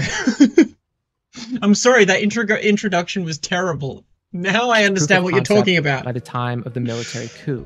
20 minutes First in, was the now I control understand what center. the whole thing is about. Inspired Okay. by German industrial design, this futuristic room would be the globally recognized. Yeah, the face internet was an important tool, but they're describing one of the functions of a centralized government when it comes to organizing resources and production. Like this is just one part of centralized government. The futuristic socialism, and remains today the image of this lost future. Lost future? Cybernet. I'm sorry, it never went away. It got overtaken, and it was so good that corporations now use the centralized government, or I guess cyber socialism, to run companies. Network made up of computers, telephone cables, and telex machines that connected nodes, such as the nationalized factories, to the control center, allowing them to communicate. This was to be the information backbone of this cybernetic system. Checo, the Chilean economic simulator, which would use a variety of economic indices and variables, which could predict how these variables could interact if they were changed. This would allow policymakers to play with economic models in advance of making decisions. Cyberstride, this was the software, new programs written from scratch that could synthesize data, such as information about factory input and output. Yeah. The Chileans hired a British firm to help out with the code, as there were too few computer scientists in Chile at the time, and too few computers. And finally, Cyberfolk. Cyberfolk was not implemented in the 2 years of Cybersyn's existence, but was proposed by Beer as a method to gather data on workers' self-reported happiness, anonymously. This would allow for the control center to react, intervene, or direct resources to locales that were unhappy. Direct feedback to your elected officials. This was at least the dream, the future hoped for. At least that these parts would continue operating towards collective ends. We do have modern equivalents, profit-driven equivalents, to each of Cybersyn's components. Ubiquitous networked computing via the internet, the creation of which, it should be noted, was not for profit. Various governments and researchers use economic simulators, and it's spawned a whole industry in the financial and investment sectors. There are also innumerable algorithms that make large datasets useful. Even feedback and rating systems, private feedback anyway, on the products we buy or the content we think is worth watching. So really, 50 years later, none of what the Cybersyn project invented is alien to us. What's astonishing is that the Cybersyn team conceived, built, and designed each of these independently, together, and often did so with rudimentary technologies as they were being blockaded and sabotaged by the United States government and the CIA, cut off from many of the world's best computer scientists, technologies, and component parts. Furthermore, this was already decades before we would see private corporations use online platforms for the same purposes to their own ends. Despite the apparent similarities, however, we should not confuse Cybersyn with something like a proto-Amazon, particularly because of Beer's proposed system, Project Cyberfolk. As a socialist idea, this whole apparatus would be at odds with its goal if it did not incorporate the people into the production process, something our modern, private, cybernetic systems never do, as their only interest, insofar as workers are concerned, is the lowest. Well, yeah, no, but like that, you're looking at the end result and not looking at how the systems can be used in different ways. Possible wage for the most possible work. Feedback via You're just changing the goals. gather It's just changing the goals using the same systems. Like information from around the country on happiness using a simple binary choice. Are you happy or unhappy? Unlike our modern data collection systems, Beer immediately recognized the importance of anonymity. Thus, he designed feedback via Cyberfolk to be anonymized, such that only the averages of terminal inputs could be seen by the government. The threat of autocratic control was made functionally impossible in the way the system was designed, but policymakers could see where their attention was needed. Allende did not want automation to replace workers. Rather, he wanted workers to have control of their workplace, something that new technology could enable. At the same time, another problem with centralized economies was solved. That is, that people lie when they're afraid of losing their jobs, even due to circumstances beyond their control. A widespread problem in centrally planned economies, notably that of the Soviet Union at the time, was a production quota system. With a quota, a factory is expected to produce a set number of goods, regardless of disruptions in the production line. If there is a disruption and something goes wrong, factory managers are incentivized to lie to the central agencies about output to avoid the blowback coming back on them.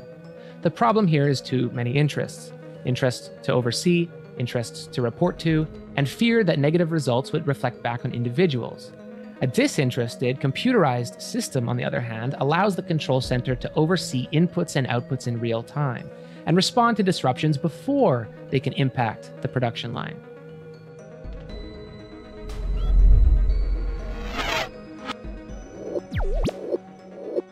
Allende's program worked.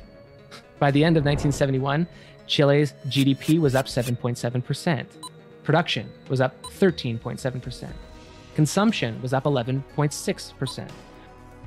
With the whole economy on the upswing, still the most important. Like, this is interesting as well. Like, looking at GDP, production, consumption, real wages, like, is one thing, but you should also look at, you know, like, the public health and benefits to the public and the people as well. But like I guess we're doing a comparison between socialism from a capitalistic lens, so I guess it makes sense to use those sort of figures. But like, yeah, it's good in every single way. To Allende was the real wages of Chilean workers, which had increased by a massive 30%.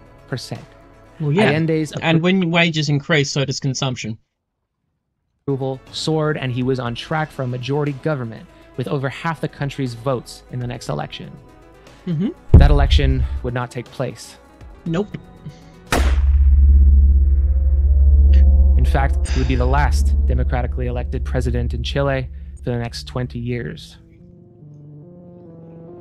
Yep, and that would be, I believe that was when my ex's father and brother had to escape. I think that her brother got shot during escaping Chile. Yeah. Woo! Fucking, yeah. Chile's nationalized economy, the communications networks, the control center, worker feedback, as well as an economic simulator, all run by computers, was one of the most ambitious socialist projects ever conceived, and solved problems we have yet to solve. It just got personal! Later. Unlike the Cybersyn that was my team, ex, however, we wouldn't even have to invent anything new to realize it. It would require little more than a change in the way technologies are used absolutely to turn them zero collective positive ends, feelings rather than towards being run solely to maximize the private profits of a few individuals at the top of Don't worry about monopolistic it. corporations. This is fundamentally a question of design, the design of systems, and the goals they are given in the generation of a future.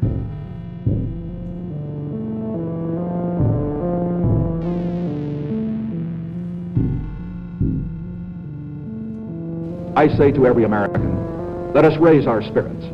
Let us raise our sights. Let all of us contribute all we can to this great and good country that has contributed so much to the progress of mankind. Have you said anything wrong with regard to the ITT in Chile? How did you handle Just it? got personal. Dealt with that today. Oh, they did? Yes, sir. What did they do? Deny it? They denied it, but they were cautious on how they dealt with the Corey statement because they were afraid that might backfire. Why, what did Corey say? Well, Corey said that he had received instructions to do anything short of a Dominican-type, alleged to have said that. Corey did? Right. It was a report contained in an IT&T thing, but he was instructed to. Well, but I hoped it, but he just failed. That's his main problem. He should have kept Allende from getting in. Yay, Nixon!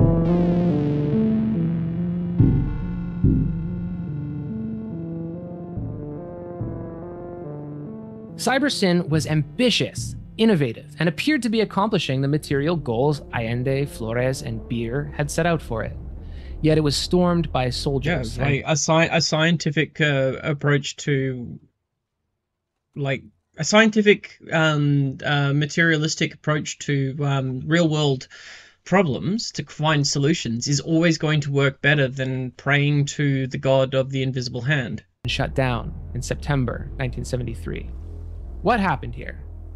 Well, let's go back to Allende's election campaign. A Chile you insulted for the American religion of capitalism. Not everyone agreed with this platform. There were other forces at work in Chile. Big, wealthy, imperialistic forces. Yes. It would be agreed. Well, when you give power to the people, you necessarily have to take the power away from the hegemonic power structures that are within existence. The violent religious radicals, yeah, capitalists. They're the most violent religious radicals in the world. Egregious to call this a battle for ideas. Just try and insult capitalism to like any random person on the street. They will react to that worse than you if you said that God doesn't exist. I swear. Or an ideological conflict, rather than what it was. I don't know. Like if someone says that your God doesn't exist, and like you like get like personally insulted by that, like how shitty is your faith? A war for profit. On another continent, within 2 weeks of Allende's election, 11 days actually, a network of politicians, spies, and CEOs set to work organizing his demise, not with ideas, but with money.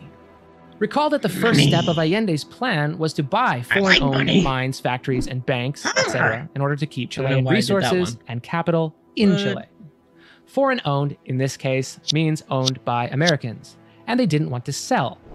To sell was to forfeit their future profits in Chile, and everyone with something to lose allied themselves against Allende. The rich. That's the thing. Like the problem is when you try and do things without resorting to violence. I'm sorry, but like if you govern, you necessarily by the very nature of governance itself, you must enforce violence upon the people who refuse to accept the control of the state. Like that's how it works. Governance is the wielding of violence against a group. A government is the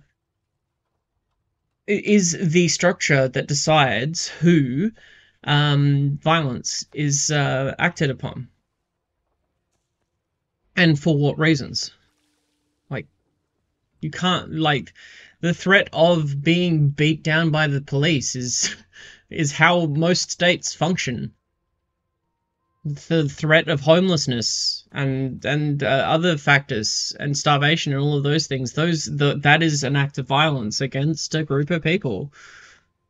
Because we don't have to have starvation and stuff like that to make people work. We don't have to do those things. It's just violence that we enact upon people. And so if Allende tried to create a government which did not, which refused to use violence against the, the previous hegemony that refused to give up the land and the resources so that the people could, benefit, then that it was always going to fall. It was always going to fail. Right wing, the spies who funneled money to them, their bosses, the politicians, and the corporations that contributed to those political campaigns, or had assets in Chile they didn't want to sell. There you are. There's your battle for ideas. The only answer to communism is a massive offensive for freedom. Freedom from hunger, from disease, and a victory for the ageless hope of people everywhere. Freedom from tyranny. So what did they do? Well, they exemplified those good old American land of the free virtues we hear so much about. That is, they knocked on the president's office door and asked him to pretty please depose the leader of a democratically elected. And yeah, it's just like, pacifism is as much a benefit to fascism as liberalism is. Government on another continent, which he promptly put in his day planner. Let's back up a second. Like, if you take the high road, they will use that against you. They do not care. They do not care. They will use anything that they want, that they can, to take your freedoms away, even if you are trying to live by example. Pacifism will only work against other pacifists. You need to be able to alter your tactics. Is basically what the point is. And have a look at the situation in a little more detail. See, entire sectors of Chile's economy were American-owned. The banks in the capital were owned by American banks. Factories and plants were owned by American multinationals. hence Pepsi's interest in the country. The telephone networks were controlled by ITT, one of Nixon's big donors, and on down the line it goes.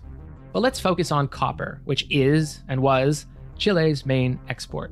In 1970, 80% of the copper industry was owned by just 2 American companies. These companies got Chilean miners to mine the ore out of the ground, turn it into usable copper, which was then sent to American factories where it could be put into American products like cars and televisions, which were then, in turn, sold back to Chileans. But no surprise, most Chileans couldn't afford them. American companies got rich, American consumers and rich Chileans got their toys, and ordinary Chileans, well, they got long hours and harsh work conditions with none of the benefits, which is to say, they got fucked. This is why they elected Allende, who vowed that his interest was in their interest. Now, the USA did not have to inform Allende what would happen if he nationalized Chile's mines, factories, and banks. He was not the first to do it, and he knew full well what would happen to him, just as happened 6 years prior in Brazil, 7 years prior in the Dominican Republic, 9 years prior in Cuba, attempted at least, and 15 years prior in Guatemala, while similar interventions befell Bolivia and Uruguay during Allende's term. Well, look at that. Looks sort of like an empire. And by the way, this is only regime change up to 1973, and they were just getting started. Invasions, assassinations, and toppling governments were normal in the defense of freedom. The freedom of American corporations to profit from the metals, oil, and food extracted by low-paid workers and farmers. Estamos frente a un verdadero conflicto frontal sobre las grandes corporaciones transnacionales y los estados. Estos aparecen interferidos en sus decisiones fundamentales, políticas, económicas y militares por organizaciones globales que no dependen de ningún estado y que en la suma de sus actividades no responden ni están fiscalizadas por ningún parlamento, por ninguna institución representativa. Yeah, like exactly. This is another thing I just don't understand about people. I just don't understand when it comes to. Sorry, while I remember. So.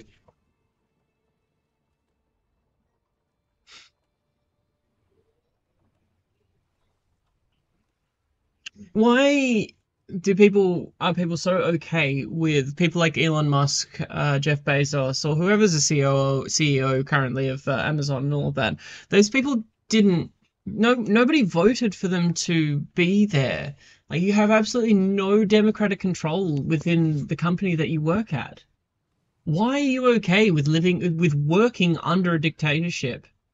You wouldn't be okay with the government working that way. Why are you okay with living in this system? It makes no sense to me. Representativa del interés colectivo. The American empire is not primarily one of military occupation. There are exceptions, of course, notably the invasion of the Dominican Republic in 1965. But normally, the empire is one of economic exploitation, as Allende knew. It's formed not by a legal agreement, but a tacit one between corporations and the state, including the CIA and military. See, it's a big risk for a corporation to set up shop in a country where, you know, a socialist might get elected. Yeah, there's the false belief of all. The biggest lie that you've been taught in your life is that of the meritocracy, that people are in power because they deserve to be. Holy shit! Like, how do we like unlearn that? That is something which everyone needs to fucking unlearn immediately. Question authority, always. Then they could lose their investment. But with the wealthiest country and the largest military in the world on their side, one which will face no accountability for interfering in other states, that risk is almost entirely mitigated because they can trust that if ever such a leader was to come to power, he would be in short order either assassinated or deposed, and business can continue as usual. The US military functions as the guarantor of otherwise risky investments. Of course, this gets a little more complicated when the socialists have guns of their own. Sobre la cuestión acerca de si la lucha armada es el único camino para la liberación, lo que puedo responder es que... I mean, that's the real lesson to take away from Cuba. is you need to have diversity of tactics, and you need to be prepared to use the most appropriate tactic for the situation. That's it. That's everything. That is what Che taught. Por lo menos en las condiciones de nuestro país, That is no había guerrilla otro warfare. camino. Y en nuestra opinión, en las condiciones de la inmensa mayoría de los países de América Latina, no hay otro camino que la lucha armada. Yeah. The US executive knew Allende would be a problem years before he won, which is why every time he ran, 3 times prior to winning, the CIA dumped millions into his opponent's campaigns and into right-wing propaganda against him, over 40 million in today's dollars. In exchange, multinationals with interests across the continent would fund both parties of would-be presidents in the United States. It's a perfect, if illegal, symmetrical flow of capital. So, in short, they never expected Allende to actually win. After he did win, and before he took office, the CIA totally botched a coup attempt, then aggressively spent somewhere between $100 and $200 million, adjusted for inflation, on this country of just 10 million people, funding the right wing, the military, American-friendly business associations, and propaganda. The full amount we'll never know, as it came from a convoluted mix of corporate and taxpayer dollars. 11 days after Allende's election, a furious President Nixon had a breakfast with Donald Kendall, the CEO of Pepsi, and Agustin Edwards, one of Chile's richest men who pretty much owned the mainstream media in Chile, the Chilean Rupert Murdoch. They asked Nixon for his help in getting rid of Allende. From this meeting, Nixon marched over to CIA Director Richard Helms, promising him a blank check to solve the Allende problem. Helms was given a lot of latitude, up to and including anything short of a military invasion, or what they rather brazenly called a Dominican-type action. A Dominican-type? Holy The CIA crap. conducted... Oh my god. That's still a territory of America, right? Oh my goodness. a secret war of espionage, behind what was referred to as an invisible blockade, funding anyone who would make Allende's socialist reforms and the Cybersyn project as difficult as possible. Nixon ordered the CIA to, quote, make the economy scream. But that wasn't all he did. In public, he had the weight of the American presidency to throw around, and he did his best to ensure that no money entered Chile. He went to international banks and to the IMF and made it apparent that his office would not look kindly on anyone who lent money to Allende's government. Chile, of course, is interested in obtaining loans from international organizations where we have a vote. And I indicated that wherever we had a vote, where Chile was involved, that unless there were strong considerations on the other side, that we would vote against them. Chile's credit rating was downgraded for no apparent reason, such that no one in the world was willing to invest in the country for fear of American reprisal. Lastly, as we should expect, Nixon also cut off all U.S. government aid to Chile. Aid sounds really beneficent, doesn't it? Yeah, like, this is the thing. Yeah. It's like, oh, communism has always failed. It's never been able to stand by itself. Yeah, it's just like interference from American government. It's like, oh, no, but if they can't, if the government, if it fails, then if it can't handle foreign influence, then it wasn't a good system to begin with. Blah blah blah. And then the same people will start crying about how government interference into like the free market. It's just brilliant. It's brilliant. Mm-hmm. It's called aid, but it's yet another means of American imperialism. Here's how the system works. The USA supports friendly governments. That means friendly to American companies looting their resources, not friendly. This motherfucker just managed to make to like verbalize inverted commas. Friendly. So fascists are A-okay by this standard. American aid goes to governments, many of which were or became military dictatorships during this decade. Dictators line their pockets with government aid and let companies get on with exploiting the working people of their countries.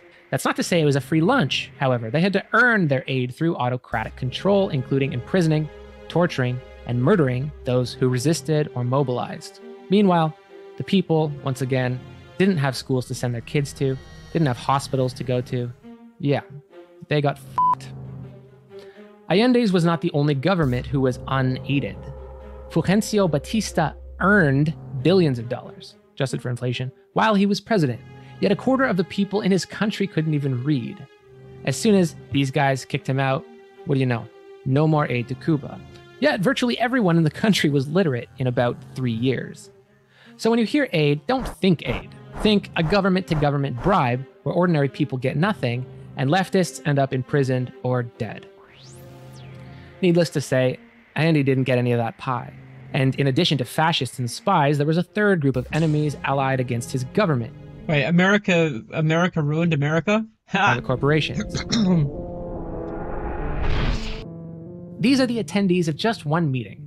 Nixon's Secretary of State, William Rogers, sat down with Ford Motor Company, Bank of America, First National City Bank, Ralston Purina. Depends on me for loving care, and I depend on Purina Cat Chow to give him great taste and nutrition. That's chow chow chow. Purina Cat Chow, you can depend on Purina Cat Chow. Sorry, not sure how that slipped in there. Ralston Purina, ITT, and the mining companies who had their interests threatened by Allende's policies, including Anaconda Copper. Together, they were assured that action would be taken to protect their profits in Chile. I directed that an approach be made to both the State Department and Mr. Kissinger's office to tell them that we had grave concern over the outlook for ITT's investment, and we were desirous of discussing our thoughts in Washington and willing to assist financially in any government plan to help protect private American investment in Chile. This list is exemplary of who has the ear of power. This is whose interest. Yeah, that's what I always say. It's just like, why look for like conspiracy theories that can't be proven when like they don't have to come up with convoluted plots to control you, dudes. They don't need to put fluoride in the water to do this shit. They just do it. They just do it. Rich people just do. They just do the shit. They don't care if you know or not, because you can't do anything about it.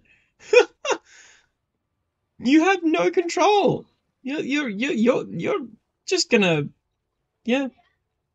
They're just gonna do whatever they want, and yeah, you're gonna have no control. Policy.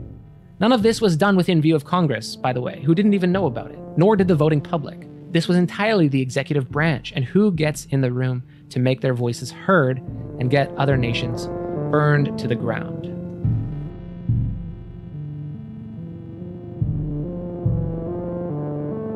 This was Allende's war, one in which he had a lot of enemies and very few friends. Looking at the tilt of the board, perhaps he saw the inevitable conclusion and chose not to prevent it, choosing rather to have history judge his life and death. For instance, Fidel Castro visited Allende and toured his nationalization projects, which very much impressed him. What did not impress Castro was Allende's commitment to remain within the bounds of law, especially when they were being subverted by the enemies of social progress. For example, Allende maintained the freedom of the press, even though that press was owned by moguls like Agustin Edwards, and was used as a propaganda machine for the CIA. Castro knew the value of the threat of violence, and symbolically, gave Allende the Kalashnikov, which he would use, not on his enemies, but on himself. Castro, who had already by this time survived 300 CIA assassination plots, did not see Allende's commitment to the law as altruism, but as stupidity. He left Chile saying, I can't really all say anything more decadent about social systems have defended themselves with tremendous violence. I will return to Cuba, more of a revolutionary than when I came here. Yeah. I will return to Cuba, more of a radical. Morals pale in comparison to material reality. Like, yeah. Than when I came here. Additionally, the Soviet Union was hesitant to financially support Allende's government, which they believed was doomed, precisely because of its commitment to constitutional rule and nonviolence. Yet Allende kept his faith to the moment of his death, unwavering in the light of the world that he foresaw. That was stupid of you. Soz. By 1972, the economy was indeed screaming. Because of the corporate blockade of Chile, when machines or trucks broke down, there were no parts to fix them. An estimated third of the transportation in Chile needed repair. This was by design. The American ambassador to Chile, Edward Corey, said, "Not a nut or a bolt will be allowed to reach Chile under Allende. We shall do all within our power to condemn Chile and the Chileans to utmost deprivation and poverty." For booted from the Cybersyn, too, server. because most computers and telecommunications equipment were manufactured by American companies, they were severely set back by a lack of resources and had to get creative. At the time, this whole program of sabotage was clandestine, run by Nixon on one front, American companies on another, and the CIA on a third. It's really difficult to run an economic simulator with all these unknown variables in play, and the computer scientists, both British and Chilean, who were programming Checo, could never figure out why the numbers always came back so strangely. All of this sabotage and secret funding came to a head in October 1972 with what began as a truckers' strike. Usually, strikes are associated with the left, labor action against their employers. This one, however, was the employers against the left, protesting Allende's creation of a national trucking company that would compete with them. Owners of every industry joined, closed the doors of businesses, private factories. They blocked highways and vandalized infrastructure. Violence broke out on the streets, provoked not least by right-wing fascist groups trained, funded, and infiltrated by the CIA. The situation looked grim. But then something happened that no one had predicted. The left united behind Allende to prevent economic collapse. The workers rose up, determined not to let the owners destroy Allende's government, which had brought so much benefit to their class. Truckers drove their routes in defiance of their bosses. Factories began to correspond and share resources to keep production going.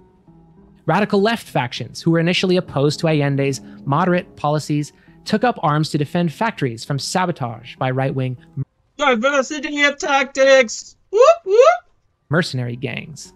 They also seized private factories that had closed their doors by force, something Allende had refused to do. This was also Cybersyn's shining moment. Dang, it's weird that capitalists keep supporting fascists. I wonder if that's because they're linked. Yeah, they love their fascists there. They love their fascists. As the networks Flores and his team had built allowed leaders to keep in contact and keep production going, even where telephone lines were cut or highways were blocked.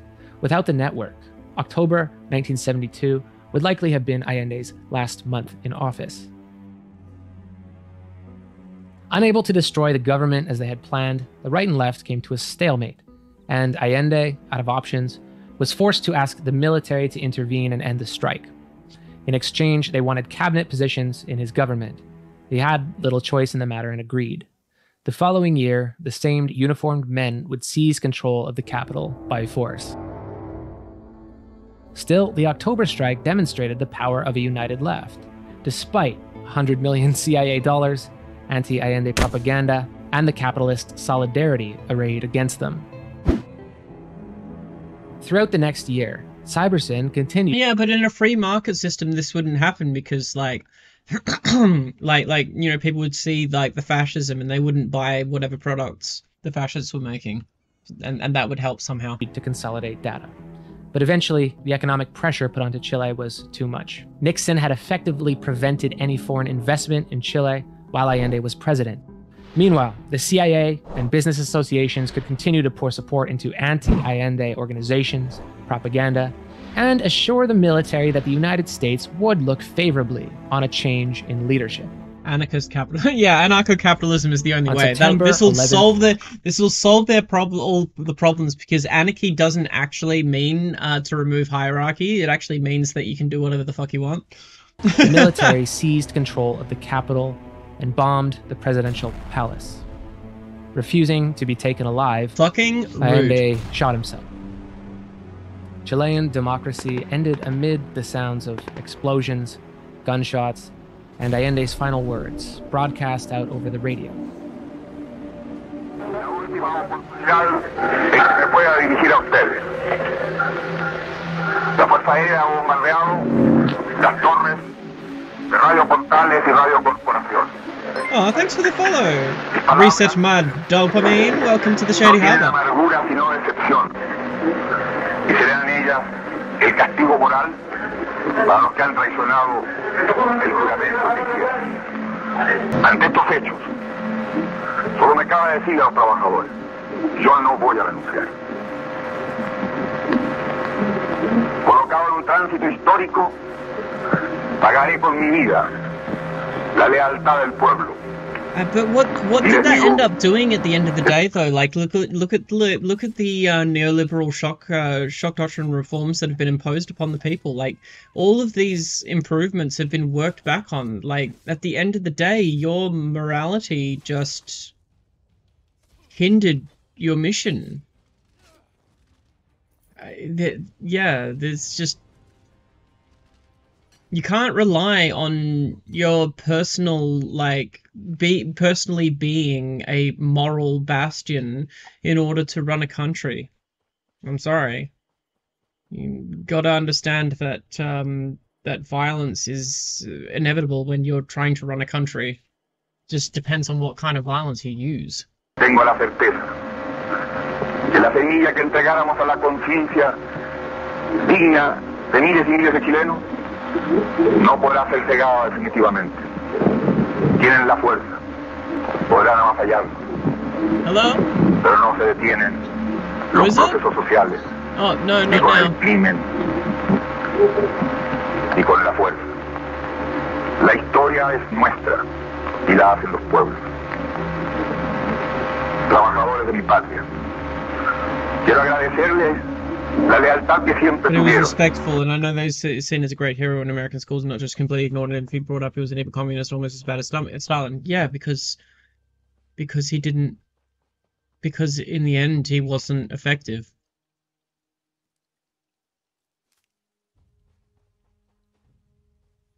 La confianza que depositaron en un hombre. And the things that are remembered about him aren't, you know, aren't the Cybersyn. It's the fact that he was such a good moral person, blah blah blah blah blah, and not the actual material things that his government brought to the people.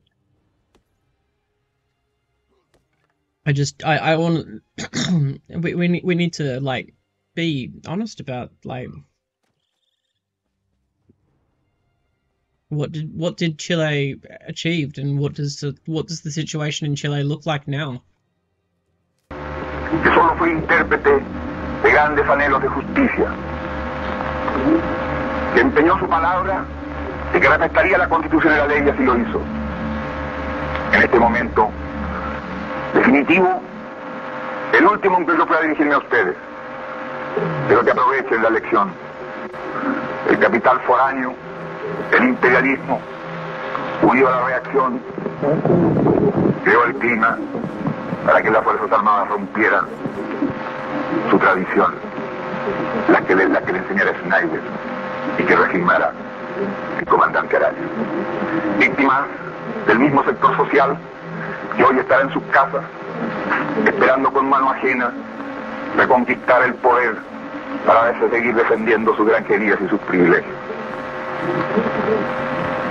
Me dirijo sobre todo a la modesta mujer de nuestra tierra, a la campesina que creyó en nosotros, a la obrera que trabajó más, a la madre que supo nuestra preocupación por los niños. Me dirijo a los profesionales de la patria, a los profesionales patriotas, a los que hace días estuvieron trabajando contra la sedición, auspiciada por los colegios profesionales, colegios de clase, para defender también las ventajas de una sociedad capitalista de unos pocos. Me dirijo a la juventud, a aquellos que cantaron, entregaron su alegría y su espíritu de lucha.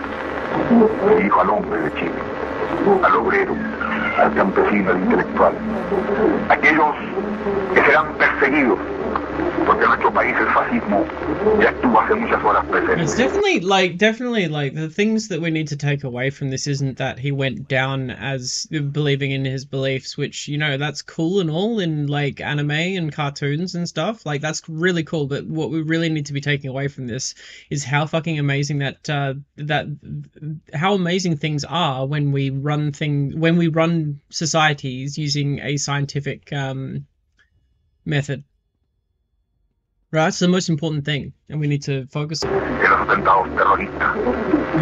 using the tactics that work in the moment, using what we have at our hands.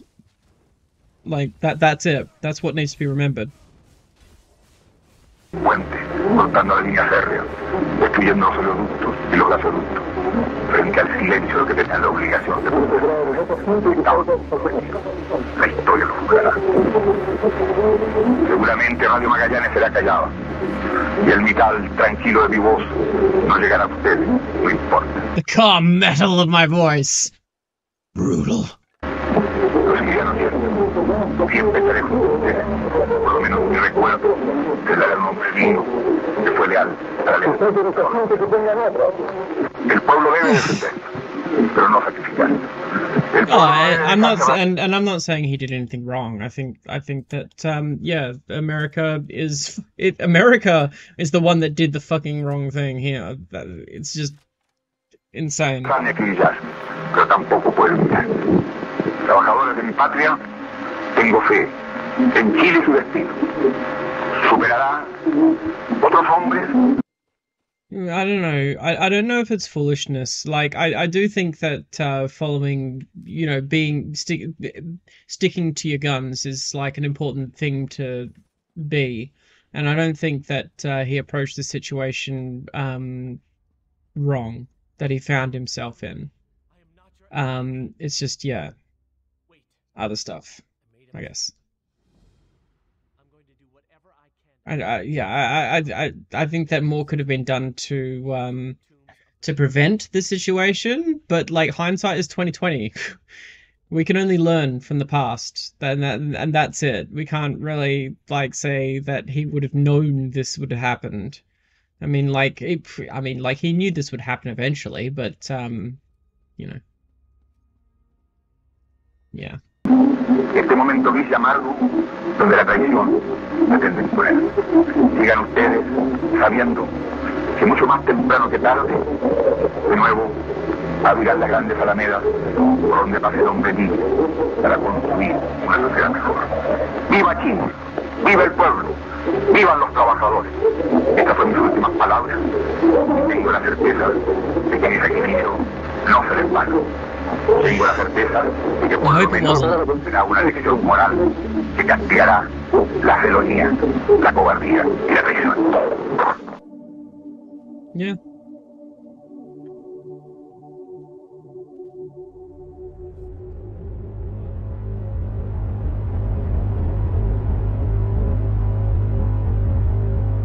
With General Pinochet in power, thousands of leftists were killed. Hundreds of thousands were kidnapped, arrested, imprisoned, and tortured. A secret cable from the White House from 2 days after Allende's death read, "The United States government wishes to make clear its desire to cooperate with the military junta and to assist in any appropriate way. We welcome General Pinochet's expression of desire for strengthened ties between Chile and the US." Among those imprisoned was Fernando Flores. Beer fled the country, but used his international network, working with human rights organizations, to get his former colleagues out of Pinochet's prison camps. Flores would eventually be released and move to California, where he'd study and start a career as a business consultant. The Chilean economy was given over to the Chicago Boys, a group of economists who had studied under Milton Friedman. Oh yeah. So this is, you know, like, it's really interesting. Like, I just realized this. Chile might have been like the testing ground for both the benefits of the you know, left-wing experiment of centralized government and using cybernetics, and Milton Friedman, the inventor of the shock doctrine, or the shock reforms. Like, there's a direct connection between MK Ultra and the Chicago School, and the way that they just completely destroyed the nation to try and build it anew using neoliberal reforms. And you can just see the destruction in all of this. It's yeah, it's crazy how fucked this is. You know, the birthplace of centralized and scientific-based centralized government, and also the birthplace of shock doctrine neoliberal reforms. They set to work rolling back all of Allende's reforms, including cutting government programs, reprivatizing factories, selling farmland to giant agribusiness multinationals, and of course, first freezing the wages of Chilean workers, then abolishing the minimum wage. They invited back the American multinationals with open arms. It is claimed by some that they saved Chile, which is, in one manner of speaking, true. They saved it from Chileans and returned it to those who designed the crisis in the first place. Yeah. While funding to public housing... Like the make no mistake, the neoliberal ransacking of Chile was by design. Like, that was the point. The point was to destroy the country and sell off its pieces, just like a private equity firm would do to a company. Only they did it to a country and its people. Healthcare and education were slashed. Poverty increased. Public utilities... And people say that they did something good. Like, this did not improve the lives of the average Chilean. It just made rich Chileans more rich. It might look from the outside like it improved, you know, GDP or something like that, or like profits in countries, right? But in actuality, what you've got there is, why can't I get underneath? Where am I supposed to put this thing? Where is this? What the? What? Gee, fuck. The Windvale Founder's Tomb. I'm supposed to put a candle down, but I can't find a place to put a candle. What the fuck? Okay. Is there like an underground entrance somewhere? That's weird. And annoying.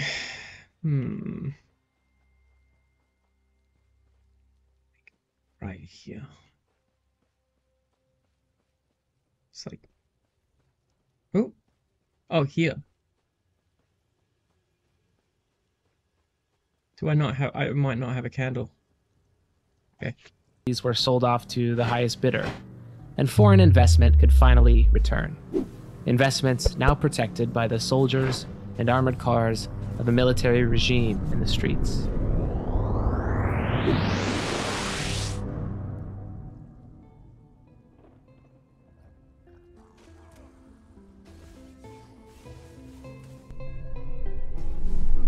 Cybersocialism was dead, assassinated, only after to appear as a ghost, as it does here, only as a partial body, half in this world and half in some other one.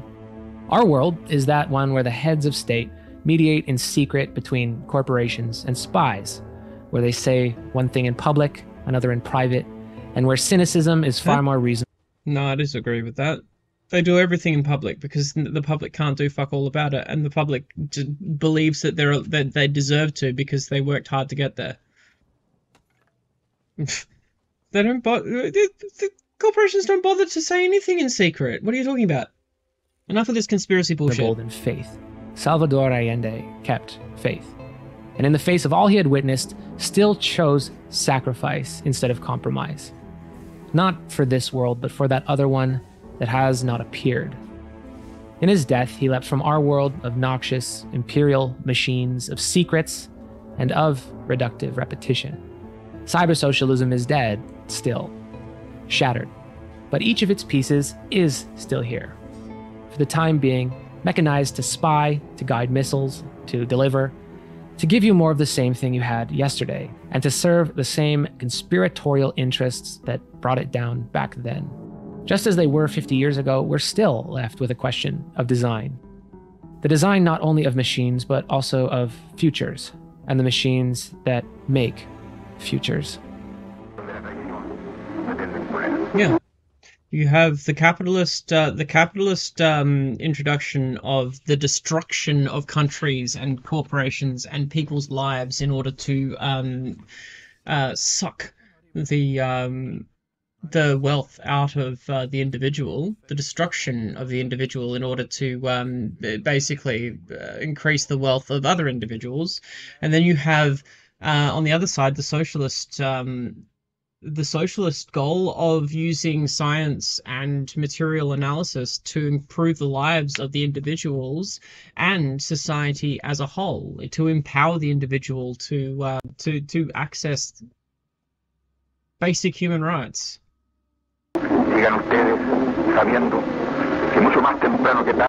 They're not all bad, Bunny Libena, when it comes to people who go to college to study economics. I've got a friend who's who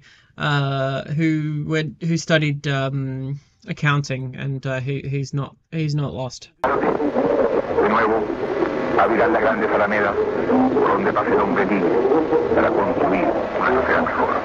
¡Viva Chile! ¡Viva el pueblo! ¡Vivan los trabajadores! Estas son mis últimas palabras. Tengo la certeza de que mi sacrificio no será en vano.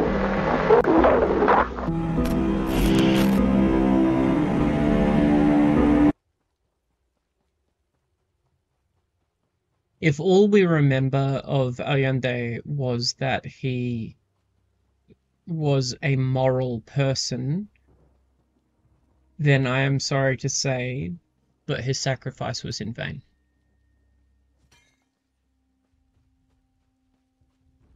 In my opinion.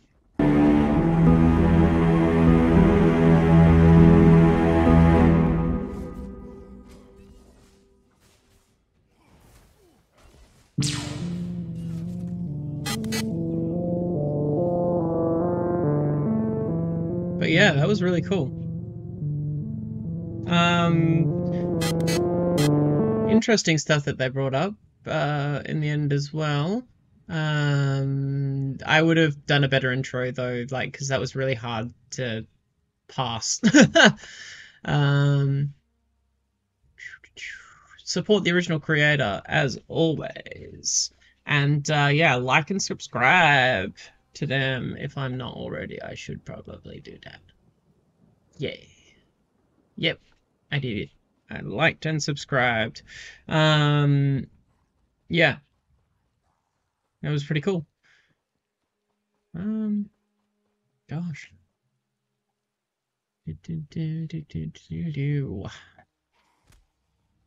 Yes, I know I'm getting hit.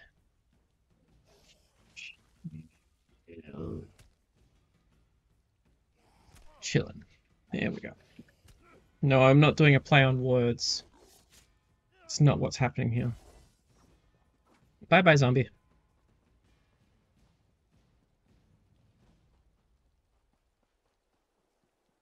Alright. Knight of the Golden Prince. Knight of the Golden Prince. Don't know why I'm using this awful fucking accent. Don't know even what this accent is. Wealth and renown. He brought... Okay, sure he did.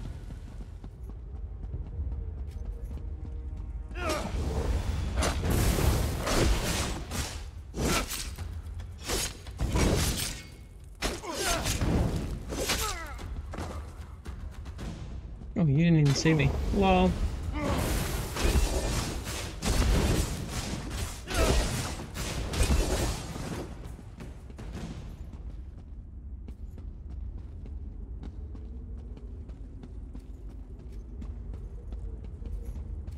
There's really nothing down here, is there? Nothing but junk in these trunks. Heyo.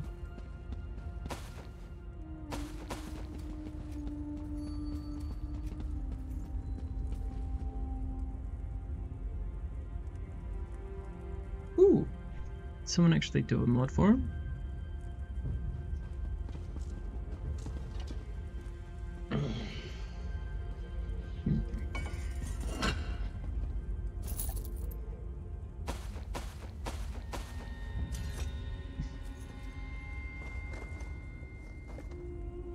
Once more, the pride of the Golden Prince protects his treasures. Oh. Pass on, dude. Ah! Spooky. Sheathe your weapon. Mortal. Slay these blood. Slay them. Sir Grandin. Okay, cool. We slayed something. Alright, we need to rescue the subdued spirits by slaying people.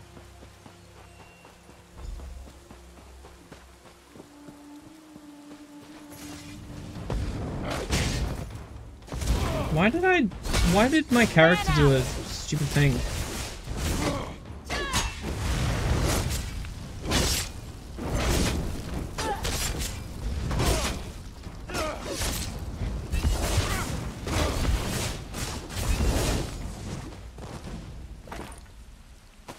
The screams have ended and I can think again. I must attend to my lords.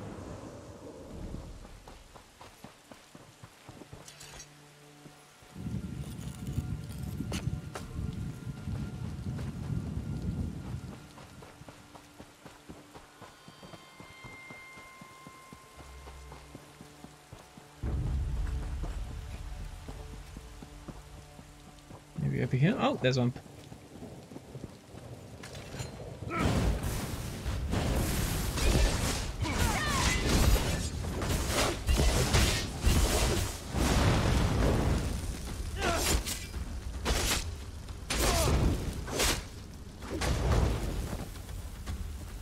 Oh yes. At long last, my thoughts are once again my own, thanks to you. Yes, they are. I'm amazing.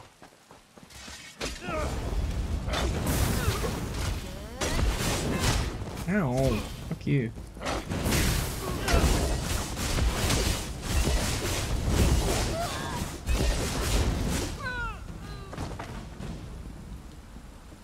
Thank you, champion.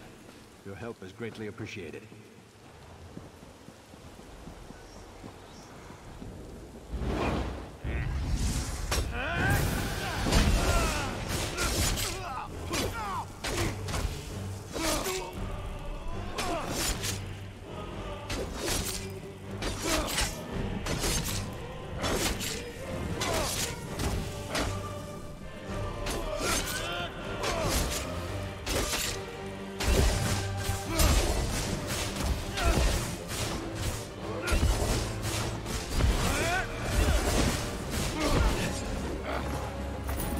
Got him.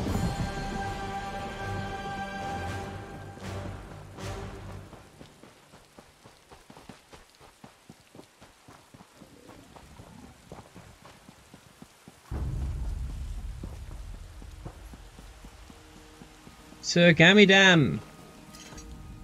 Wait, where's Sir Gamidam? Without your aid, we'd be slaves, forced by the Bloodthorns to smite our own descendants. Even kings may bend a knee to those they honor. Have we your leave? Farewell, mortal. Servants of ancient kings. Okay.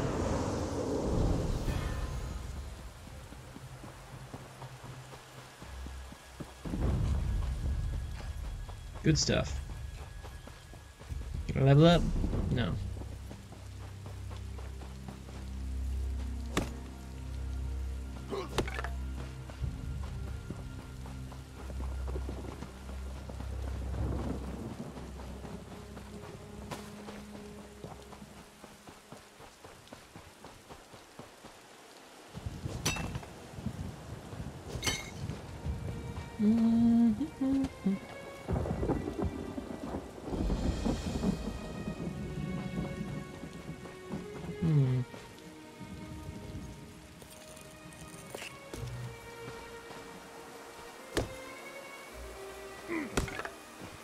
It is 10:09 where I am here. Yeah. So that'll be it from me today. Tomorrow, I think that I might have a look at that how to maybe criticize Israel video. I think that might be fun to have a react. In any case, until I see you next, take care of yourself, and take care of someone else. Yeah. Love y'all. Bye bye.